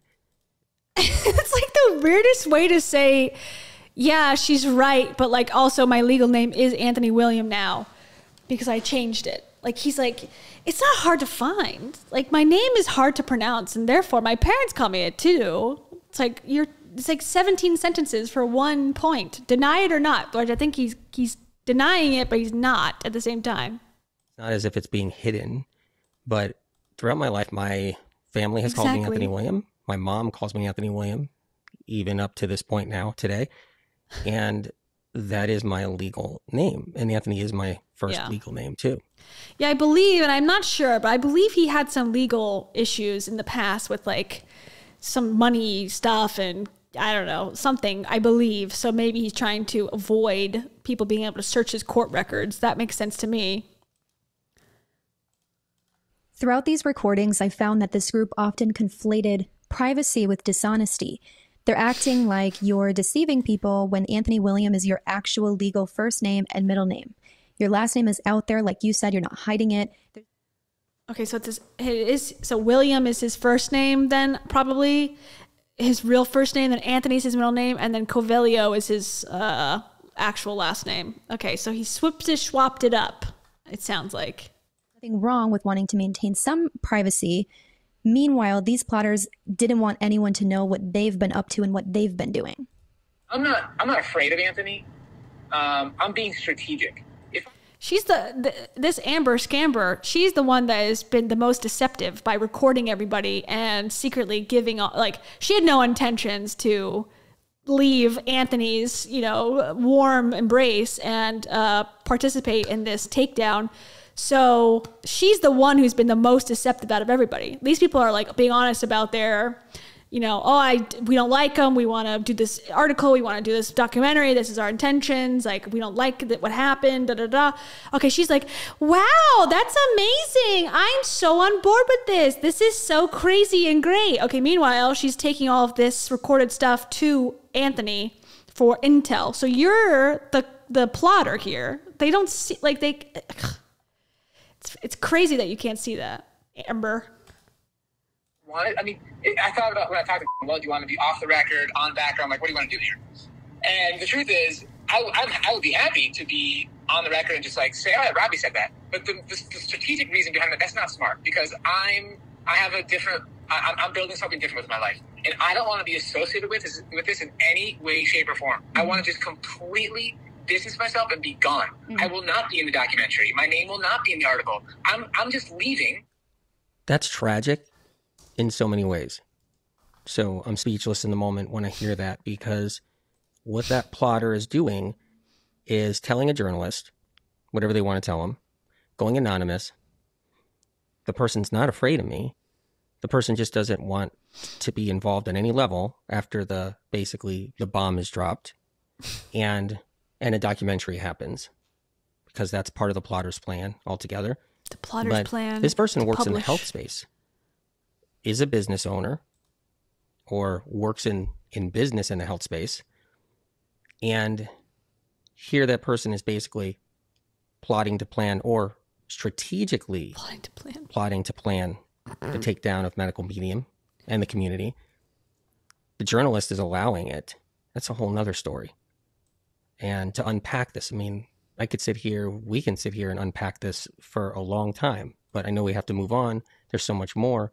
But this is a person working in the health space, competitor, rival, whatever you want to say, a plotter with a group of people, directing a journalist, staying anonymous, going on their merry way to keep doing what they're doing in the health space, in the health field, not having their name attached to anything. And they're not afraid of me at the same time. And all this is perfectly fine to the journalist, perfectly fine, obviously, to the media company.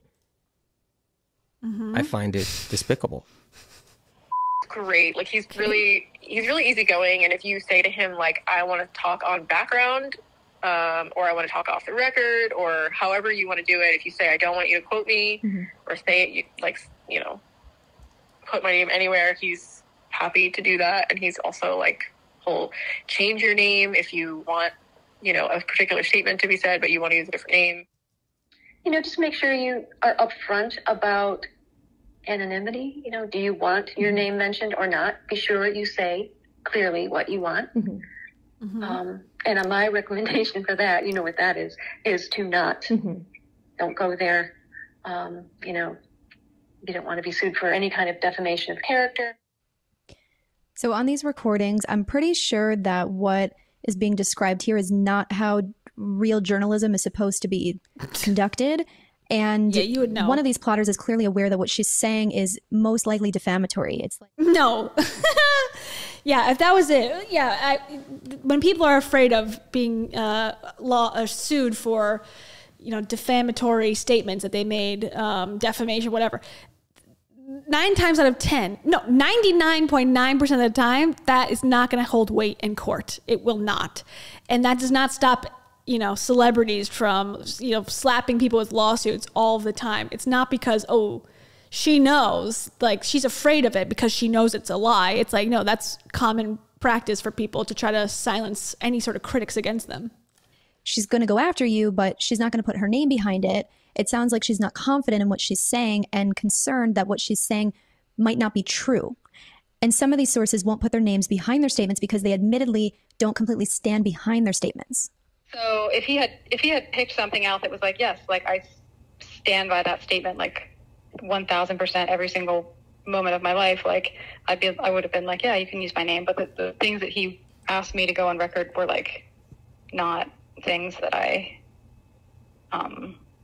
was just like, no. I mean, I said that, but that's not really like something that I feel like super strongly about, that feels important to have my name behind it. So I ended up saying no. And he was very kind about it. I mean, he asked me to explain why, and I did, but he didn't like push me about it at all. So that's a major red flag to me. I think that sounds like something that the journalist should have pushed her on.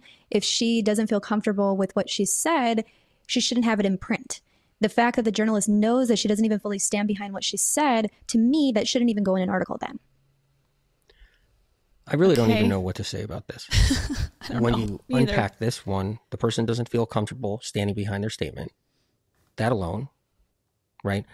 And then the person isn't even 1,000% confident. The statement is not just stand viable, but can even be seen. The person wants to be anonymous in the back end, but yet isn't standing behind the statements, doesn't want them out front on record. Yeah, I don't know. I ain't buying this. It's like, yeah, people don't want their name out there because he's got insane followers. Like I said, like some of my videos that I post about medical medium, I get the most like hate comments, or people are like, you're the worst person and this is life-saving advice, blah, blah, blah. And they get like very upset, you know, they send like essays of comments. You're like, okay, you know, like, are you unstable and able to, you know, recognize that this is someone's opinion and it's a video on the internet and I'm not trying to kill your messiah, you know, but I don't know. People don't really click it together sometimes. So yeah, I would probably go on record because like, yeah, I feel like it's important. If you're going to stand behind it, but it doesn't mean that is like, I'm lying, you know, like that's why I want to talk on background. I mean, that's pretty common practice in journalism to give someone information on background.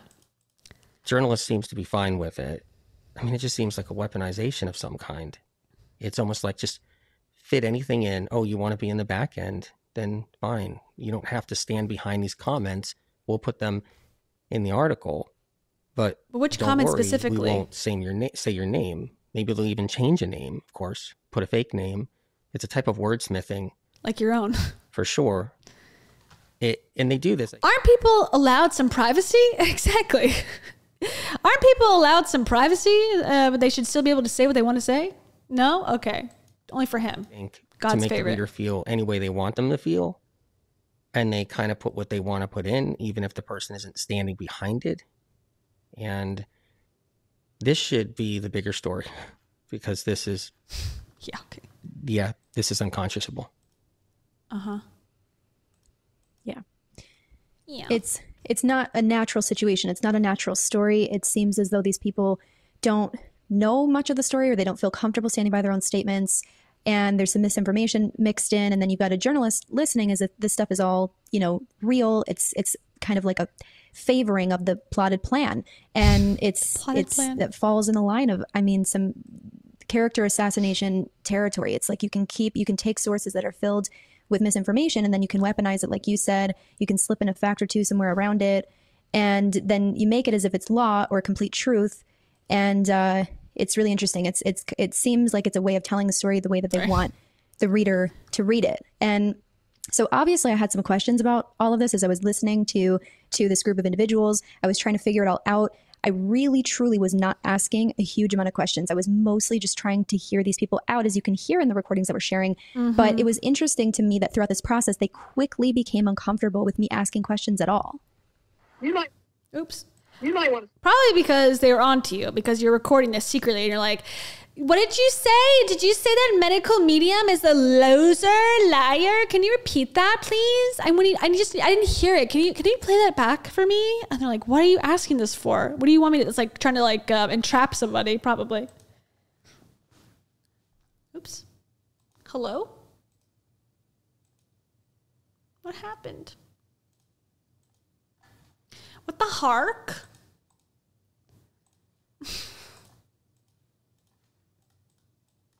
What the heck happened? 2636. Okay, let me go back in. Hold on. I clicked something and now it's broken. Okay, because I went like this. Back. Play. I have a guest. Okay, I was at 26. Out, as you can hear in the recordings that we're sharing. But it was interesting to me that throughout this process, they quickly became uncomfortable with me asking questions at all.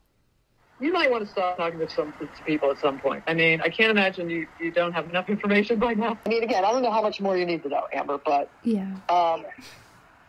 Obviously, and if you don't like to go ahead, I'm just saying, like, yeah, because she's trying to make everyone look really, really, really guilty. So she's going to ask every question possible. It's not because she's trying to understand or get evidence. It's like, I need to get all of the possible incriminating things that you're going to say about our master and tell him, so I look like the best little girl ever, the best follower. I'm just looking out for you. Like, I guess my question is, how long do you want to stay in the state? I think Robbie's kind of frustrated with me because I've been asking questions. And it's happening for me too. This group of plotters feels so strongly about you being so problematic that they have taken it this far so as to plot to take you down, to take the community down. Yet they don't even know medical medium information that well. You probably read the books more thoroughly than I have. Well, the first one, I actually really liked the very first one that came out. It was kind of real, except for the stories. I kind of skipped over those, but, you know, all the protocols and stuff were very helpful, and the information seemed sincere.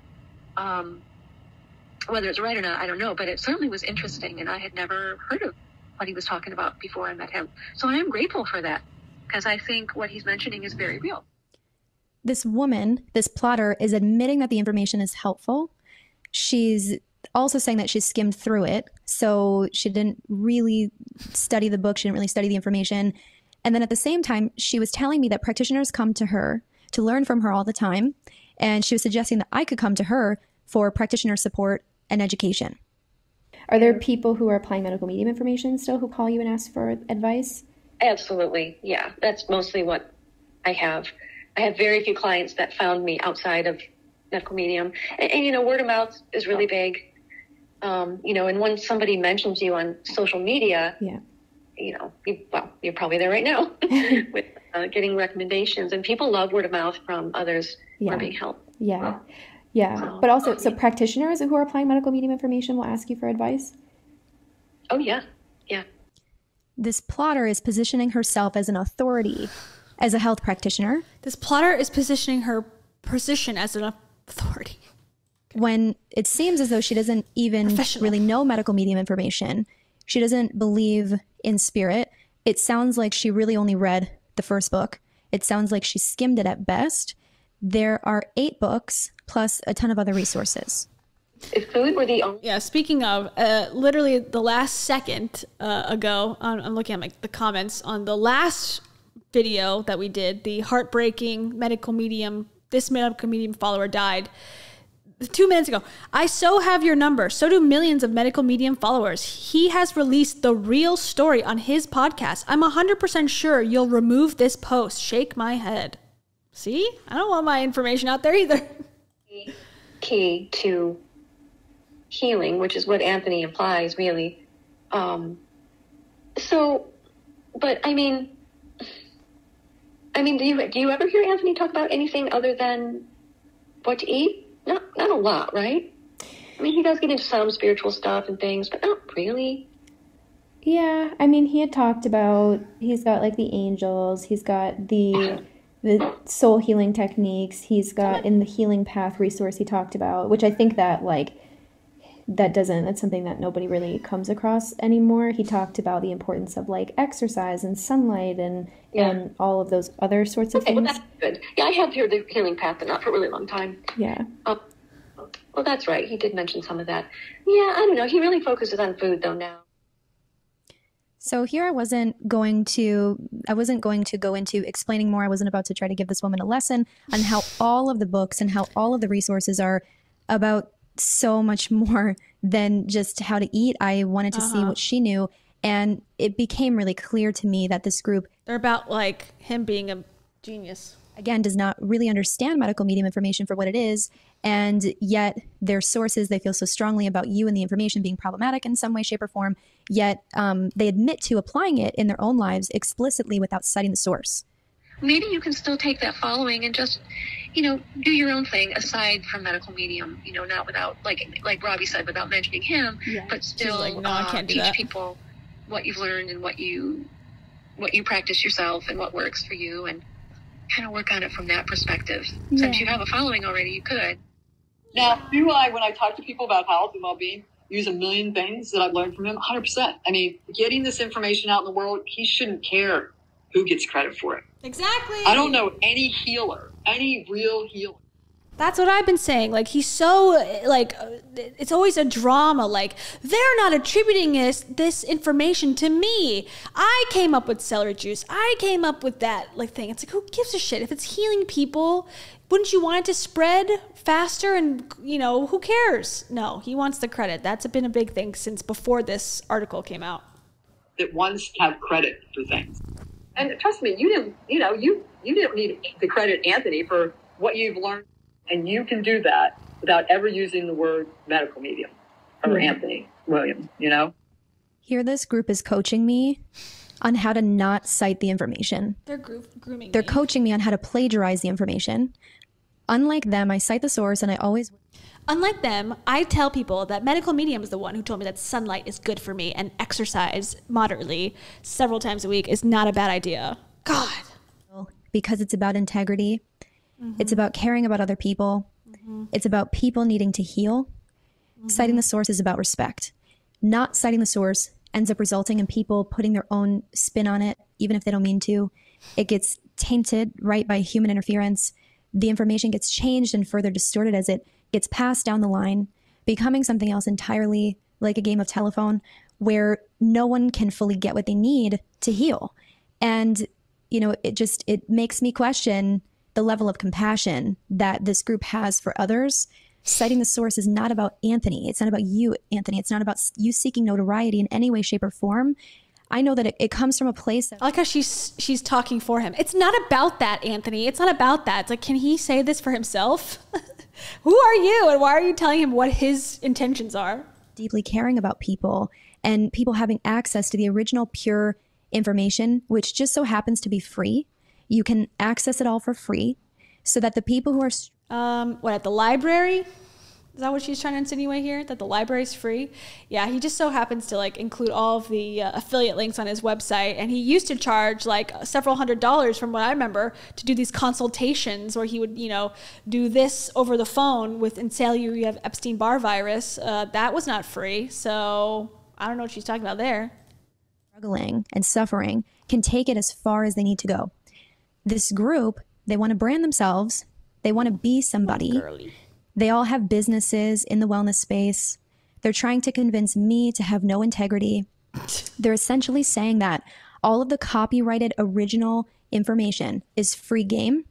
Can you imagine copywriting God's healing for the world? God has told you, the Spirit has told you how to heal people from all illnesses. And you're like, copyright that immediately. Okay. They want rights to that. They feel entitled to that. They feel entitled to continue on with their brands. Meanwhile, they want a post-medical medium era. They want it all down. They want everyone to stop mentioning medical medium at all. These people with these intentions are the main sources behind this plot and this article. They're plagiarized from other folks who were his mentors before him. Everybody knows that apples have X vitamins and Z vitamins, and his information is very, very, very basic. Vitamins in an apple is interesting because the medical medium information, the books, they really don't talk much about vitamins. That's actually what everybody else does out there because that's essentially as far as science and research. He has not this is his podcast. He has not spoken in 10 minutes. She's defending him on everything. It's can the man who did this defend himself or no? It's just so bizarre. Goes. And I know that you and I, Anthony, could talk for hours about what makes medical medium information completely unique and original.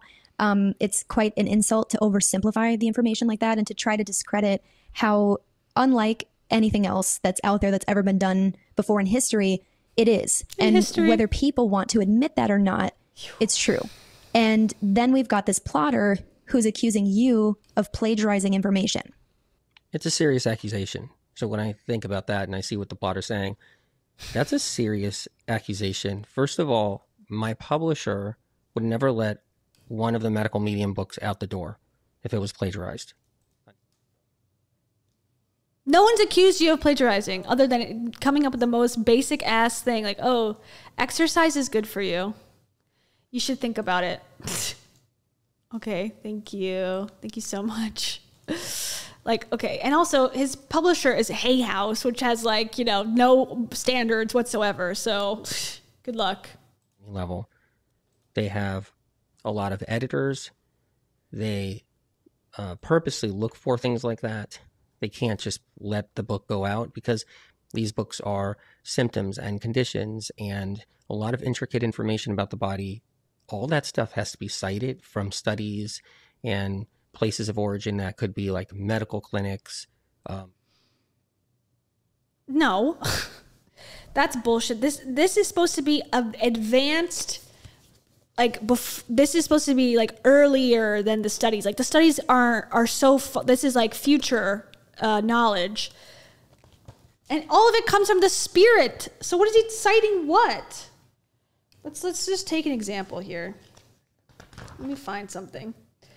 Okay, vaginal shingles. How about that? We're talking about vaginal shingles. It says, and this is from a chapter called Shingles, True Cause of Colitis, TMJ, Diabetic Neuropathy, and more. Okay, here it goes. Vaginal shingles. This virus affects only women. Wow. It goes deep into the inner vaginal walls and inflames the nerves there. It also travels inside the bladder and rectum to wreak additional havoc, creating a burning so irritating it's akin to torture. Where's the source here? If a doctor doesn't dismiss it as being, quote, all in your head because she or he can't find the cause, she or he will typically misdiagnose it once again as a hormonal imbalance and prescribe hormones to treat it. This is not an effective treatment and can sometimes make the situation worse. Many women have truly suffered from this variety, and so far the medical industry has ignored it. No source, no medical study. Other than medical medium Anthony William decided that this is the facts, and he got it from an angel in his ear. Okay, what is another one? Let's pick another random one. Let's see. Arthritis, perhaps. Let me see. Secrets behind other mystery illnesses. Let's see. I need a good one. I don't want more shingles. Lyme disease gets like an entire category, chapter, of course. Okay, this is called Lyme disease. What is it? Okay, here you go. Page 195, Medical Medium. This is my source, Medical Medium. Revised and expanded secrets behind chronic and mystery illness and how to heal. As previously mentioned, medical communities originally believed that Lyme disease was caused by a bacterium named Borrelia burgdorferi, transmitted by a bite from a deer tick. Recently, doctors and researchers have started to realize they may have focused on the wrong bacteria for the last 3.5 decades. New patients are now hearing about different decoy bugs such as Bartonella and the microscopic parasite Babesia, which is a hybrid cross between bacteria and parasite, and the new patients aren't being told about the long road others have been down with the Borrelia tag, about the traps along the way. They don't have the benefit of that perspective. You should know, by the way, that Bartonella and Babesia are also harmless, and most of us carry them.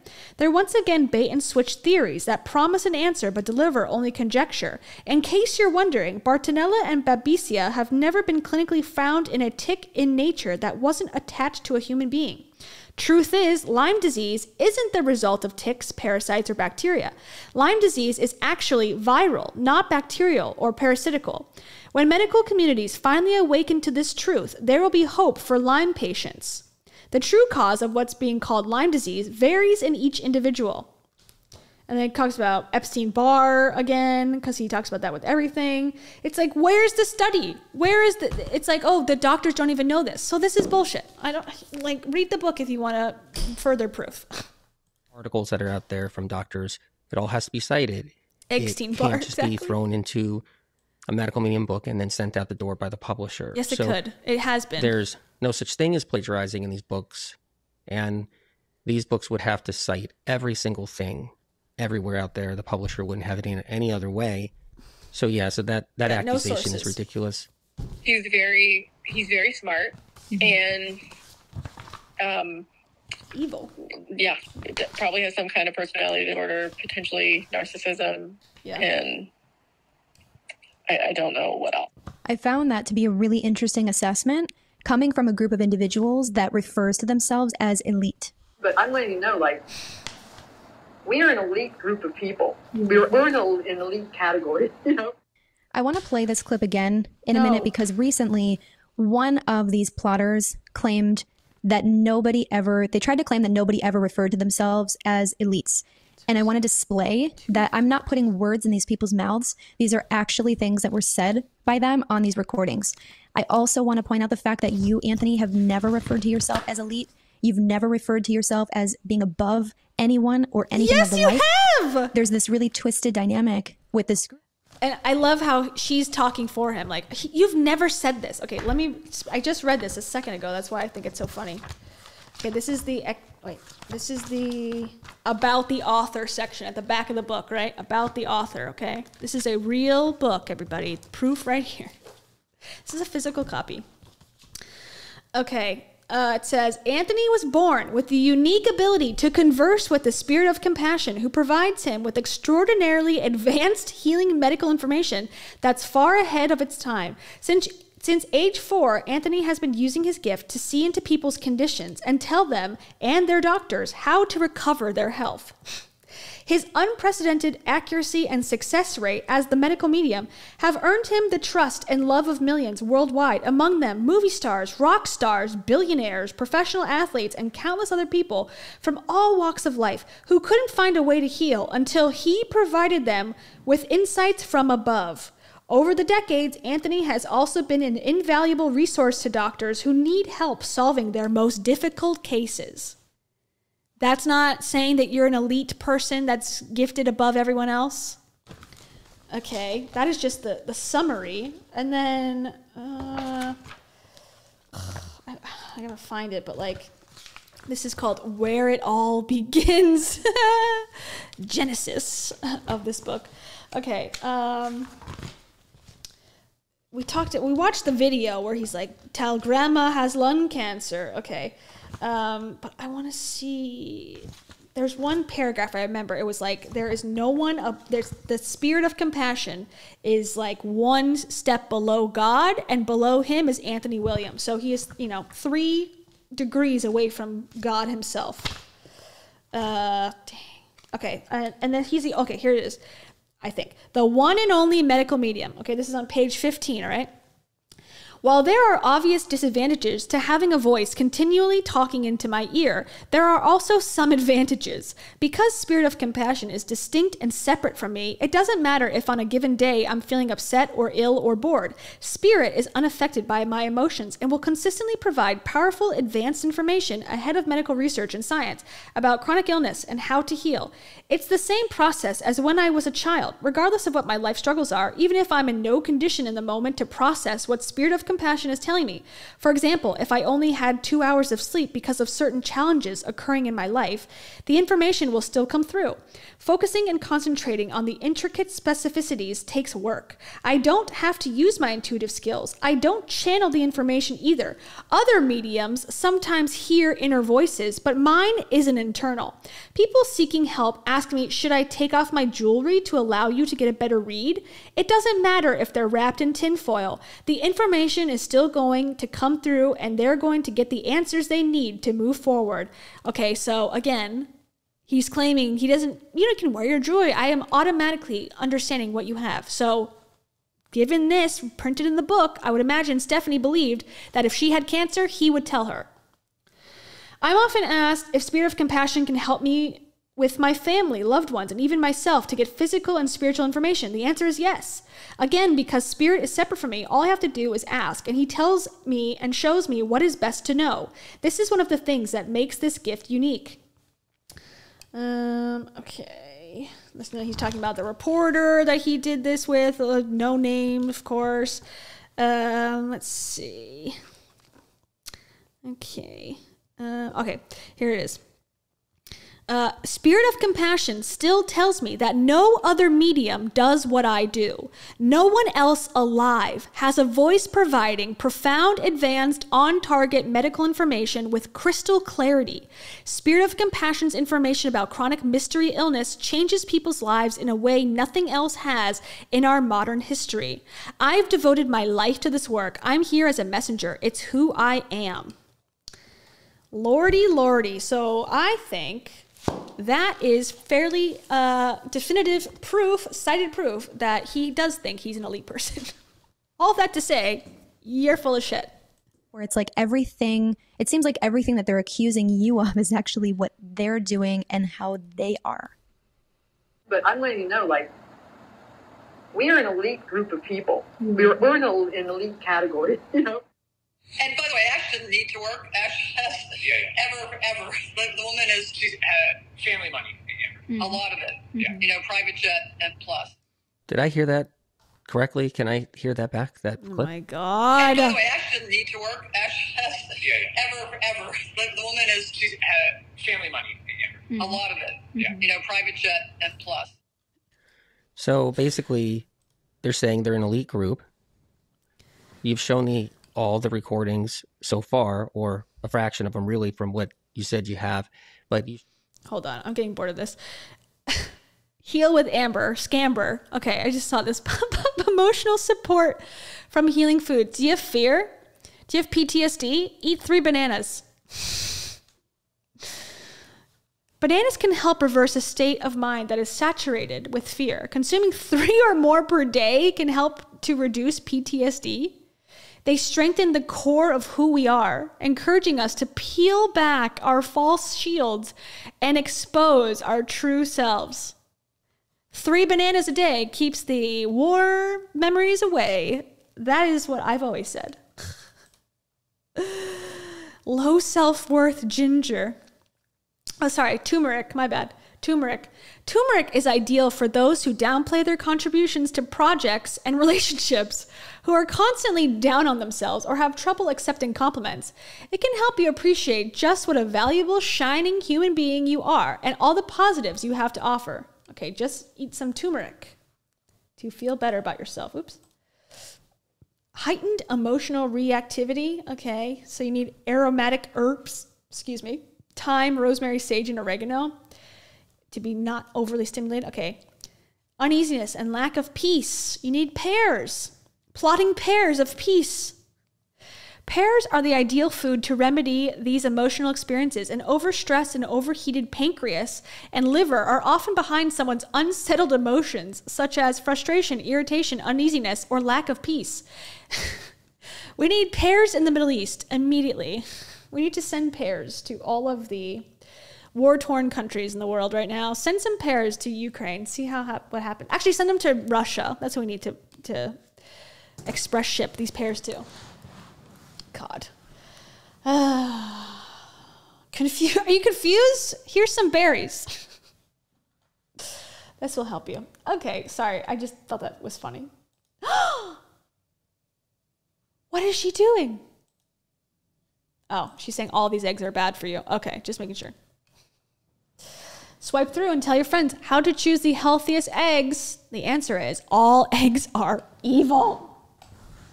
Right, Kitty? Nobody blames the egg.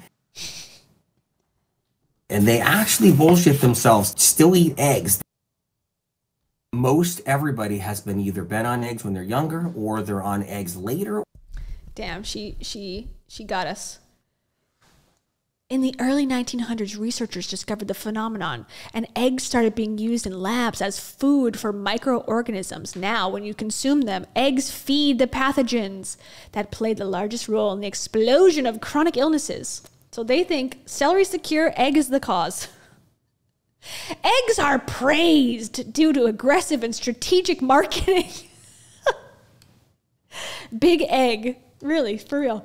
That's what it says. Eggs are praised due to aggressive and strategic marketing. got egg for their protein content, but actually completely lose their protein content through denaturation when they are cooked. This makes it impossible for our bodies to utilize the protein anyway. While our bodies could utilize the protein in raw eggs, the raw eggs will still feed pathogens and disease, which vastly negates any benefits. You can easily get protein from plenty of other much healthier and more bioavailable sources. God, they hate eggs. Our ancestors may have used eggs as a survival food, but we are living in a very different world today. Pathogens have been recently manipulated by humans. Eggs have been recently manipulated by humans. Okay. All right. We are facing completely different threats, health challenges, and circumstances. This is why what may have worked in the past is somewhat irrelevant to what's best for us today. And only when we accept the truth can we be fully empowered. The anti-egg sentiment is so interesting. Anyways, okay. Eggs are out. Celery is in. Gaslighting everyone is in as well. Recordings showing that they're plotting this plan. They went to the media company, mainstream media outlet. They're plotting this plan. They are strategic about it. And they even have a ranking system, like the number 1 person involved, number 2, number 3, number 4. And now I hear one of the people has a private jet. They don't have to work or work for a living. And they have what seems to be lots of family wealth. Me. And I don't have a private jet. I have to work for a living. I have to work to make sure I could bring this information to everyone, to the public. Yeah, that sounds like Rachel. I have to work at being a scammer. I have no other options in this world. And there's no paywalls, and there's no programs, nothing like that. That is true. I do agree with that. Of course, I don't mind when people monetize their websites or do what they want to do with their businesses, but I don't monetize my website like other people do. And meanwhile, this person has a private jet, lots of wealth, seems to be the number 1 plotter from what it looks like with the list and ranking system. And yeah, I mean, I'm speechless, really. I come from the working class. That's where I come from. But apparently this is an elite group. They're saying that in these recordings. So yeah, and knowing that these plotters are actually looking to get that documentary together, negative documentary, all of it, plus the article. And then when you look at the plotters and the information, they don't even care to even want to know what my name is. But yet my fate is in their hands. And the community's fate is in their hands of this plot. It's really interesting. Yeah. So let's let this group speak for themselves more about their plot. Yeah. I mean, when you think about this from a journalist perspective, this piece is unfucking believable. I mean, this is a journalist dream. I mean, the celebrities, the number of books sold. Yeah, it is awful, and that's why there's an article coming out about him. I don't know if you know anything about that. It's not a good one. Yeah. I would not want to be on that train when that article comes out. I'm just saying. I think there's a lot coming, is what I think, which is why it's really good that they're telling you now. Yeah, we're hopeful that once the article's out, one of the directors or producers that Britain works with will. And Kelsey, I just saw your Instagram DM. I missed it. I'm so sorry. It said an okay cult. I should have looked it up earlier. I'm sorry. I think I meant to and I didn't. We can get an okay cult. Late, but yes. Oh, okay. Cult. There you go. Okay. Cult. What else? Medical Medium has a couple cult ones too. This spells cult. C-U-L-T. I don't know anything more cultish than that. True. I mean. Why does this sound cult every second? Look out. Medical Medium's a cult. Oh, it's a cult. That's the full cult collection. Become interested in telling the story really well. Oh, cool. Awesome. I'll pass that on to my husband. He was a cinematographer for that. He primarily has been working in documentary the last few years. Britton was on the phone, and I was like, look, guys, like, Britton, I was like, you have the connections. Like, you were the cinematographer of Bad Vegan. Like, why don't you just go, like, just talk to people? Yeah. And then like, that's when Ash went, because, like, theoretically, without me pushing this along, why the fuck didn't Ash go to months prior, right? Like, why did she do that? I feel like I instigated this. Yeah. Huh? Okay. That would make a lot of money. No question. I'm in shock. I'm in shock. As I stated in part 1, this group appears to be using a manipulated story of a deceased person in order to drive out their goals. What we're uncovering again and again is, I mean, again, this is just kind of scratching the surface. It's that there are so many more layers to this. No, there's not. The deceased person, it seems to me, in all of these 17 hours of calls that I've had, all these recordings 17 hours with these people as part of this group, is that this story is essentially a guise that really draws people in and really makes people feel like, oh, you know, medical medium is so bad. But then as I was really speaking to these people and hearing them out about what was problematic about you to them, a huge percentage of it was just all of this other stuff. There were all of these other layers and all this stuff underneath the surface, these stories, these rumors, all of this twisted misinformation. And then you can kind of see in the recordings, in their own words, in a lot of these clips, what is actually going on behind the scenes. The thing is, like, okay, none of these people thought they were being recorded, I would imagine, because she's like, I secretly recorded them for my own safety. Like, okay, whatever. And so if I'm talking off the cuff, I'm going to be a lot more open with what I'm saying than if I'm going to be recording myself on camera. That is how it works. I know that, okay, I think this is true and I could tell somebody in my life about this, my theory on something or whatever, or be a little bit more open in, you know, how I feel, versus this is my platform and I am using it in the way that I want to communicate with the audience. Like, so the fact that they're nitpicking every single thing that was recorded, it's like, these are people like, it's like if you were in your bathroom and you were farting, you're like, oh my God, you farted. Oh my God, like that's crazy. It's like, yeah, but I didn't know you were recording me in there, you know, like I wouldn't have done it if you were here, like, or if I knew that there was a recording, you know, like that's sort of how I feel. Like you're not giving people a chance to like form their thoughts. And that's what the journalist was there for, to filter out the rumors and like hearsay and all that and put it into a, can it be corroborated? And then that was what made it. So the fact that like, oh, on a recording that you didn't know you were being recorded on, you may have said something. It's like, okay, well, I think, yeah, everyone sort of is different when they're not being publicly. And any rumor or lie or whatever, it's like maybe by the time you are ready to get your thoughts together, you figure it out. And they have not been given that chance. What's driving these people in ways that...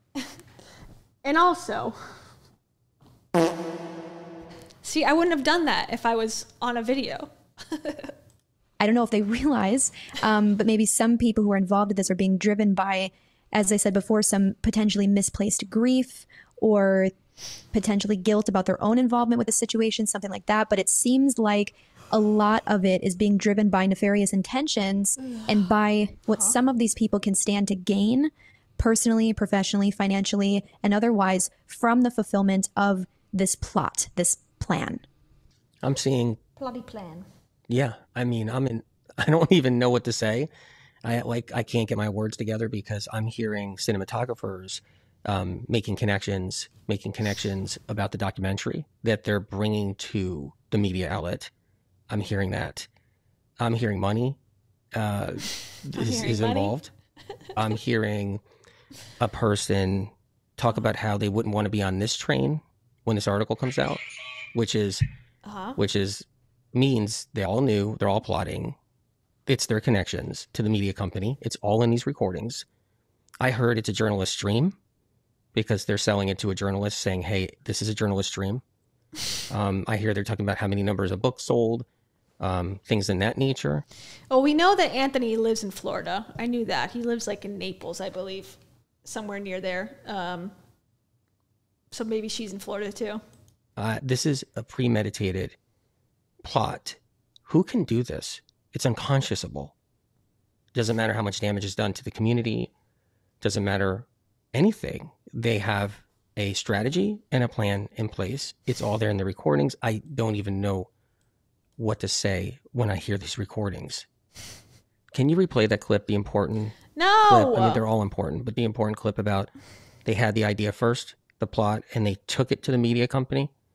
Britton was on the phone, and I was like, look, guys, like, Britton, I was like, you have the connections. Like, you were the cinematographer of Bad Vegan. Like, why don't you just go, like, just talk to people? Yeah. And then like that's when Ash went, because like theoretically, without me pushing this along, why the fuck didn't Ash go to months prior, right? Huh? Like, why did she do that? Like, I feel like I instigated this. So it wasn't the media company that took upon the story upon themselves. The recordings say everything. Yeah, that's how it works. 9 times out of 10, the reporter gets a tip. That's what getting a tip is. Hey, I got the story for you. I think it would work for you. This is what it is. This girl died or a woman died, and she followed medical medium to the end, and he should be held responsible. That's how it works. 9 times out of 10. The reporter doesn't go, let me hear from my spirit of journalism what my story is today. That's only him.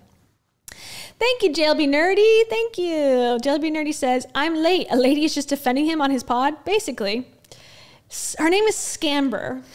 She's scamberless. She's scandalous, and her name is Scamber. And she is a medical medium follower. There she is. Heal with Amber. And this is what she used to eat. I don't know, two coconut shrimp, 3 malt balls, a Toblerone, some whipped cream or something, and a piece of toast. Excuse me. And now she eats 40 pounds of vegetables. So you can trust her. And she's doing all the dirty work for him, saying like, that's not what you're about. That is not what he's about. While he sits there and says nothing. So yeah, welcome. You missed the best part, that his life is based on Buddy the Elf. They act like they do no harm. They act like they're positive. And this is what they're up to. Am I right? As you laugh while you're getting ready for bed, instead of praying to God, you're praying, I'm dead. That's a weird one. And it's money off of my back. Ain't it the truth? Ain't the truth? How much money do you think that they made from this Netflix documentary, JLB Nerdy?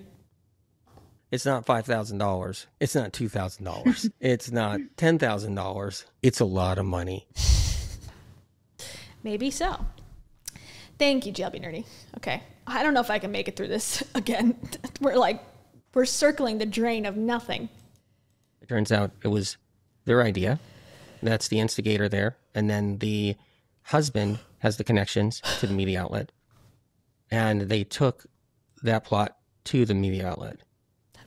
Sounds like took the plot to the media outlet using husband's connections too.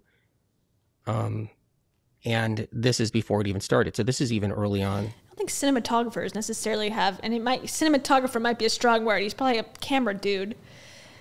They don't have connections at Vanity Fair necessarily. You could just email them too. So what this plotter's saying, it's unthinkable. It's just unthinkable. Yeah.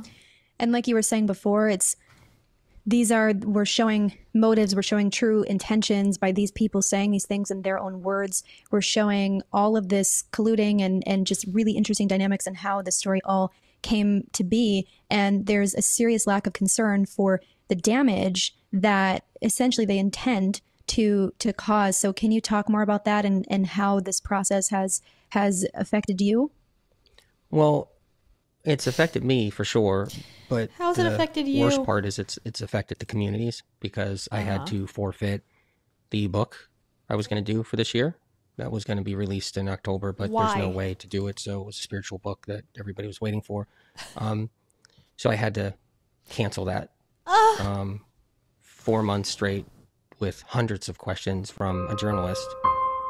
And the crazy thing is, it's just, I haven't worked in 4 months for the community at all. So those are the things that I care about the most. Never mind. He's been asked questions by the journalist for 4 months, yet gives no comment through his lawyer in the actual article. You couldn't write a book because of that? Okay. The damage, involved with, my family and, all of that involved. It's really the big part for me is the future of getting the information out to the community and all that. So this is the first time since I started putting books out that I've had to forfeit and actually just cancel the whole book. birth for this Why? year for sure. So yeah, it's Makes no it's sense. affecting my life. One article of course, came out. but it's affecting which is what I always care about the most, which is the community and people who are struggling. That's always just number one for me. Of course. Yes, of course. Anything in my life, it's secondary anyway, but still, it hasn't been easy. Yeah, totally. Yeah. I mean, for this to have affected the spiritual book that I know everybody in the community was so excited about and so much looking forward to, it just, there really aren't any words. So he's using this to punish the remaining audience, I think. Like, well, I was going to heal you more, but, these plotting plotters plan to pickle pence against me. So, I can't do it now. So you will die, basically. I was going to heal you with my information, but I've chosen not to anymore because I had to be asked questions by a journalist for about one article. It's so crazy. So I think it's like, trying to, mobilize his army, his medical medium army to go against these plotting plotters who a lot of them, I think, know, even people in this chat, sort of know who they are and their brand separately. So it's they're not super protected from being targeted in some way. And it's going to pop up in a second, but Whittier, thank you so much, Whittier. Whittier says, these people belong in jail. I agree. Here we go. FBI, open up! That's what I wish would happen to these people because it is sick. And I think until there's better government regulations, I don't foresee this happening. They need to crack down on these supplements. They need to crack down on these grifting, life coaching, medical mediums, psychic bullshit, and protect the people that are the most vulnerable, which is people going through trauma, tragedy, health problems. They need protection. Make it harder for these grifters to make them jump through hoops before they can profit immensely from the vulnerable population, like I said. So, I don't know. What do I think will actually happen? Nothing! What do I wish I could do to all scammers at all times? Somebody ought to smack you. That's what I think. Oh man, but this is America, baby. Sales is love. Sales is love. Okay, here we go. A couple more minutes, maybe. We'll see. For how unfortunate, how disappointing, how awful this is. And again, hearing the true intentions behind it all, this whole thing is just completely unprecedented. It's something that's never happened before in the health and wellness industry. It's going to take some time for us to unpack this layer by layer. And I'm grateful again that I have the pure evidence straight from these people's mouths to be able to really show people what's been going on, because there are a lot of twists and turns to it. And I just want to also point out the fact that you, Anthony, have been talking about this all year. You've been talking about this even, I remember, I think before that, you've been talking about this for a while, that there are people who have been trying to take down the community. That's something that has become a major issue, and that people are not citing the original information back to medical medium and in the community, and this group, has been persuading others to join them and to do the same. And I know that a lot of people didn't really kind of believe what you'd been saying, didn't want to believe it, that there was really something like this going on. And so it's extremely sad. Unfortunately, it's true, and now everybody can hear it for themselves. Is there any chance to play the last round of clips again? No. For everybody, and I personally. No, I can't. I'm out. That's the end. I cannot hear the same round of clips again that said nothing.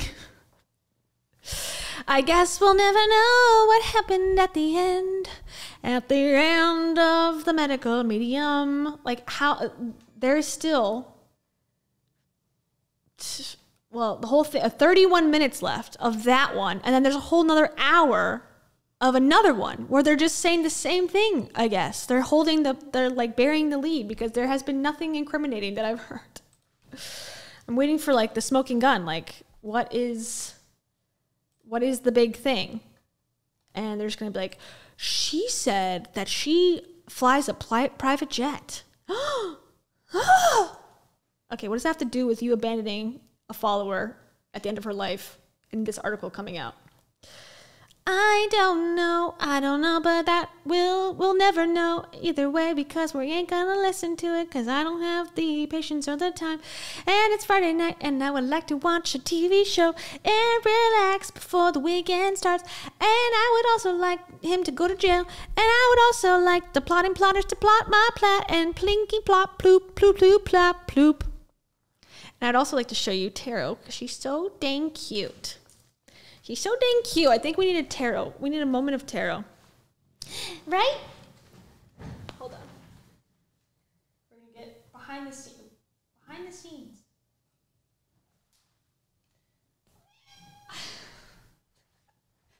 That's good enough, huh? This is the real me, baby. Don't you leave. Don't you leave now. I'll be so sad. This is me. This is me. This is my real song. This is me, real dog. Jump scare. This is my actual conspiratorial map. Right? Huh? Why don't you face the camera, huh? You always give them your tail. She's being so cute right now. Right? And I had my pen. Where's my pen? Where's my tarot? Oh, there it is. The tarot pen. Rubbing the head. La la la la la. Brushing the hair. Right? Did you have fun? Say something cute. Say something cuter.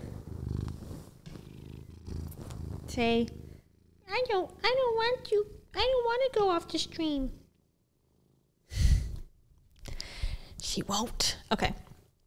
I'll be back next week. I'm not sure about the topic. I'm going to put up a poll, I think, because there's some that I've been mentioning here and there, and then I've push it off for something else. But we got Jeremy, the health coach, and the people in the grocery stores that are just screaming about canola oil and everything else in between, causing a menace in the supermarket. Menaces in the market.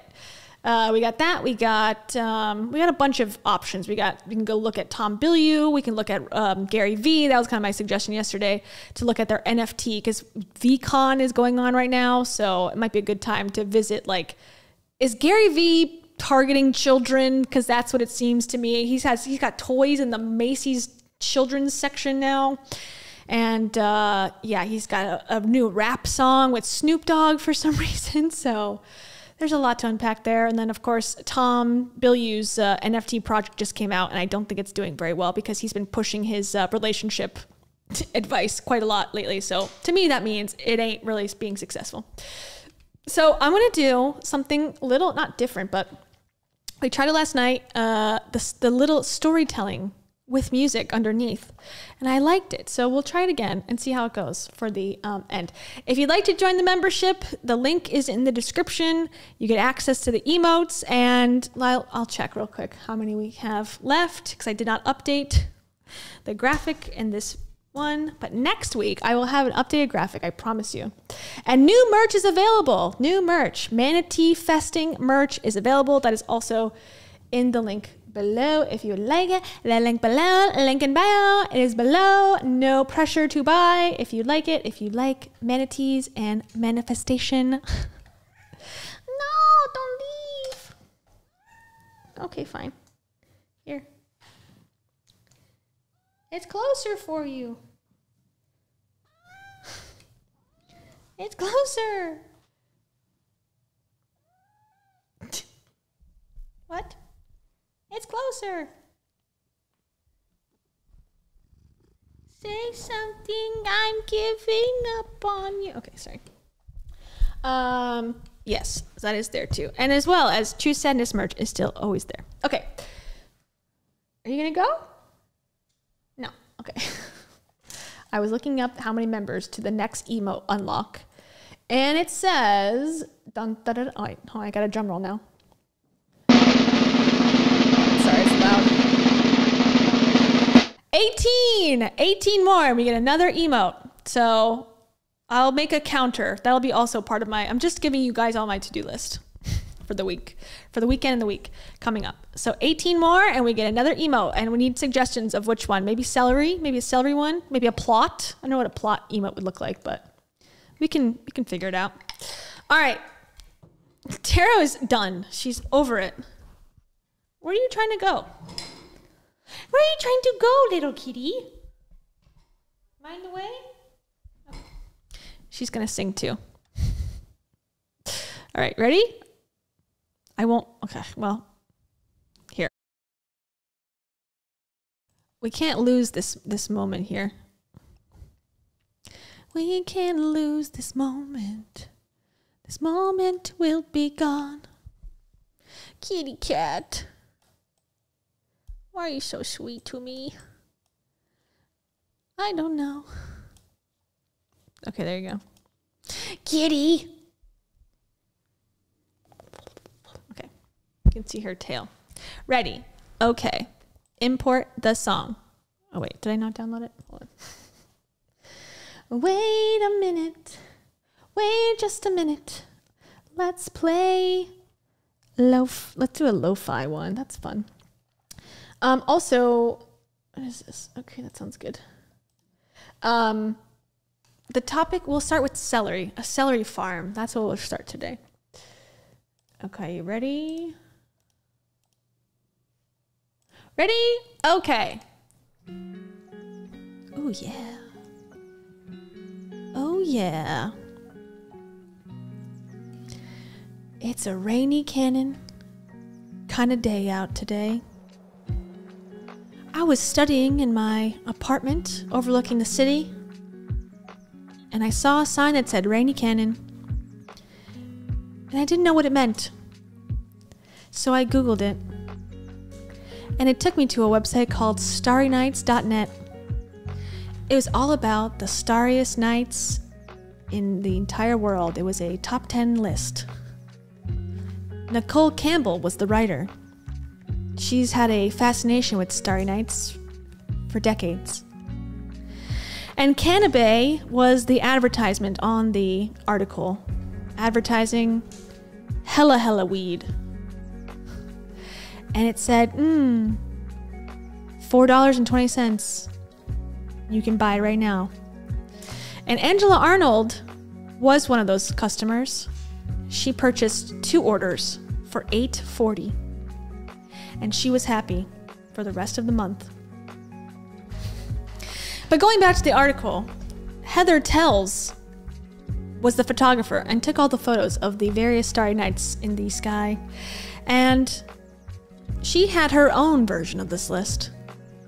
A Console is the city in which the best starry night appears. It's in Manchester, England, for some reason. No reason why, just because that popped into my head. And KT wants to say no. Nuh-uh. She commented on it and said, no, that's not the best one. The best one is in Kingston, Jamaica. Because that was the other one that popped into my head. And DJ Pepino just happened to be DJing at that Sandals Resort in Kingston when Heather, the photographer, was there. And they hit it off. And they chatted the whole night away and danced bachata together under that starry night sky. And Joms was the stand-up comedian for that resort that weekend and made them pee their pants with laughter. And even offered them eggs in the morning. Because he's also, he moonlights as the comedian, but he also works in the kitchen. Specifically in the omelet bar. And Tiffany was at said omelet bar that morning when the stars were no longer in the sky. She said, can I get goat cheese and mushrooms? And John said, ew! Eggs are bad for you. But yes. And Chels Marie was right behind Tiffany. And she wanted an omelet too, but she wanted ham and Gruyere cheese. And John said, that's my order too. And they then danced bachata the next night. And Alaska Blue Tundra was nowhere to be seen. because they were, of course, in Alaska, getting so cold in a blanket, cuddling by themselves, watching TV. But guess who knocked on the door? Crystal G. Crystal G was at the door. And she said, I have a special offer for you. Lindsay Walden, my boss, is allowing me to sell this ad to you. And only to you. Free moose control. We will take care of any moose that comes near this house. Kimberly Cossé, our moose expert, guarantees it. And Alaska Tundra's like, dang, that's a good price. Free 99? All right, sign me up. And then Alice in Wonderland 66 called the next day and said, that was a scam. There is no company that does this. There is no such thing as moose control. Dum dum. And then hung up the phone. And Kara Soto was the person who made that prank call and set the whole thing up because she's a jokester, just like Joms. She's a jokester. Yeah, but not the Joker. That's a different type of personality. Yeah. Kimberly Harris Smiles. She was a part of the plot to prank Alaska Blue Tundra too. But she was sick because she had some eggs as well. And she couldn't make it to the prank. So she called in sick with Eggstein-Barr. And to replace Kimberly Harris Smiles, Heather Hope showed up. But she was a day late because her iCalendar got it messed up. So she was just walking around in the wilderness of Alaska, and she actually did come across a moose. And she found it ironic because she said, the reason I'm here is to prank people about a moose control company that doesn't exist. The irony was not lost on her. Dave Kelly was the moose. He has a name. And he's 7 feet tall and 700 pounds and furry and had big antlers. But he didn't tell anyone his name because he doesn't speak English or words. But that is his name. And it's also not Jenna Cash. That wasn't his name either. We all know it was Dave Kelly. But you had to know that intuitively. Or ask Rachel Hollis because she talks to all the animals. Not Jenna Cash. Once again, that was not the name. Just wanted to make that clear. The moose ran away. It didn't hurt anybody. Thanks, Dave Kelly, for being peaceful. El Cholo's kid was driving by this scene when the moose was running away and said, "Mommy, that's a moose." And she said, "Shh, you're crazy." And she said, "You're crazy," because she was trying to smoke a fat J.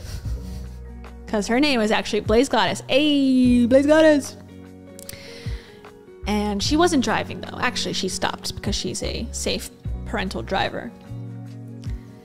And they were like, "Man, we've been driving a long time. I think we took a wrong turn in Asheville because we were supposed to end up in Charlotte. And somehow we're in Alaska. I think we better ask her for some directions, am I right?" And that, my friends, is the Pancake Breakfast Club story of Medical Medium Part 3.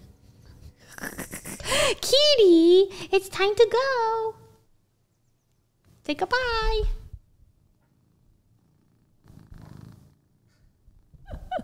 See you guys later. Peace.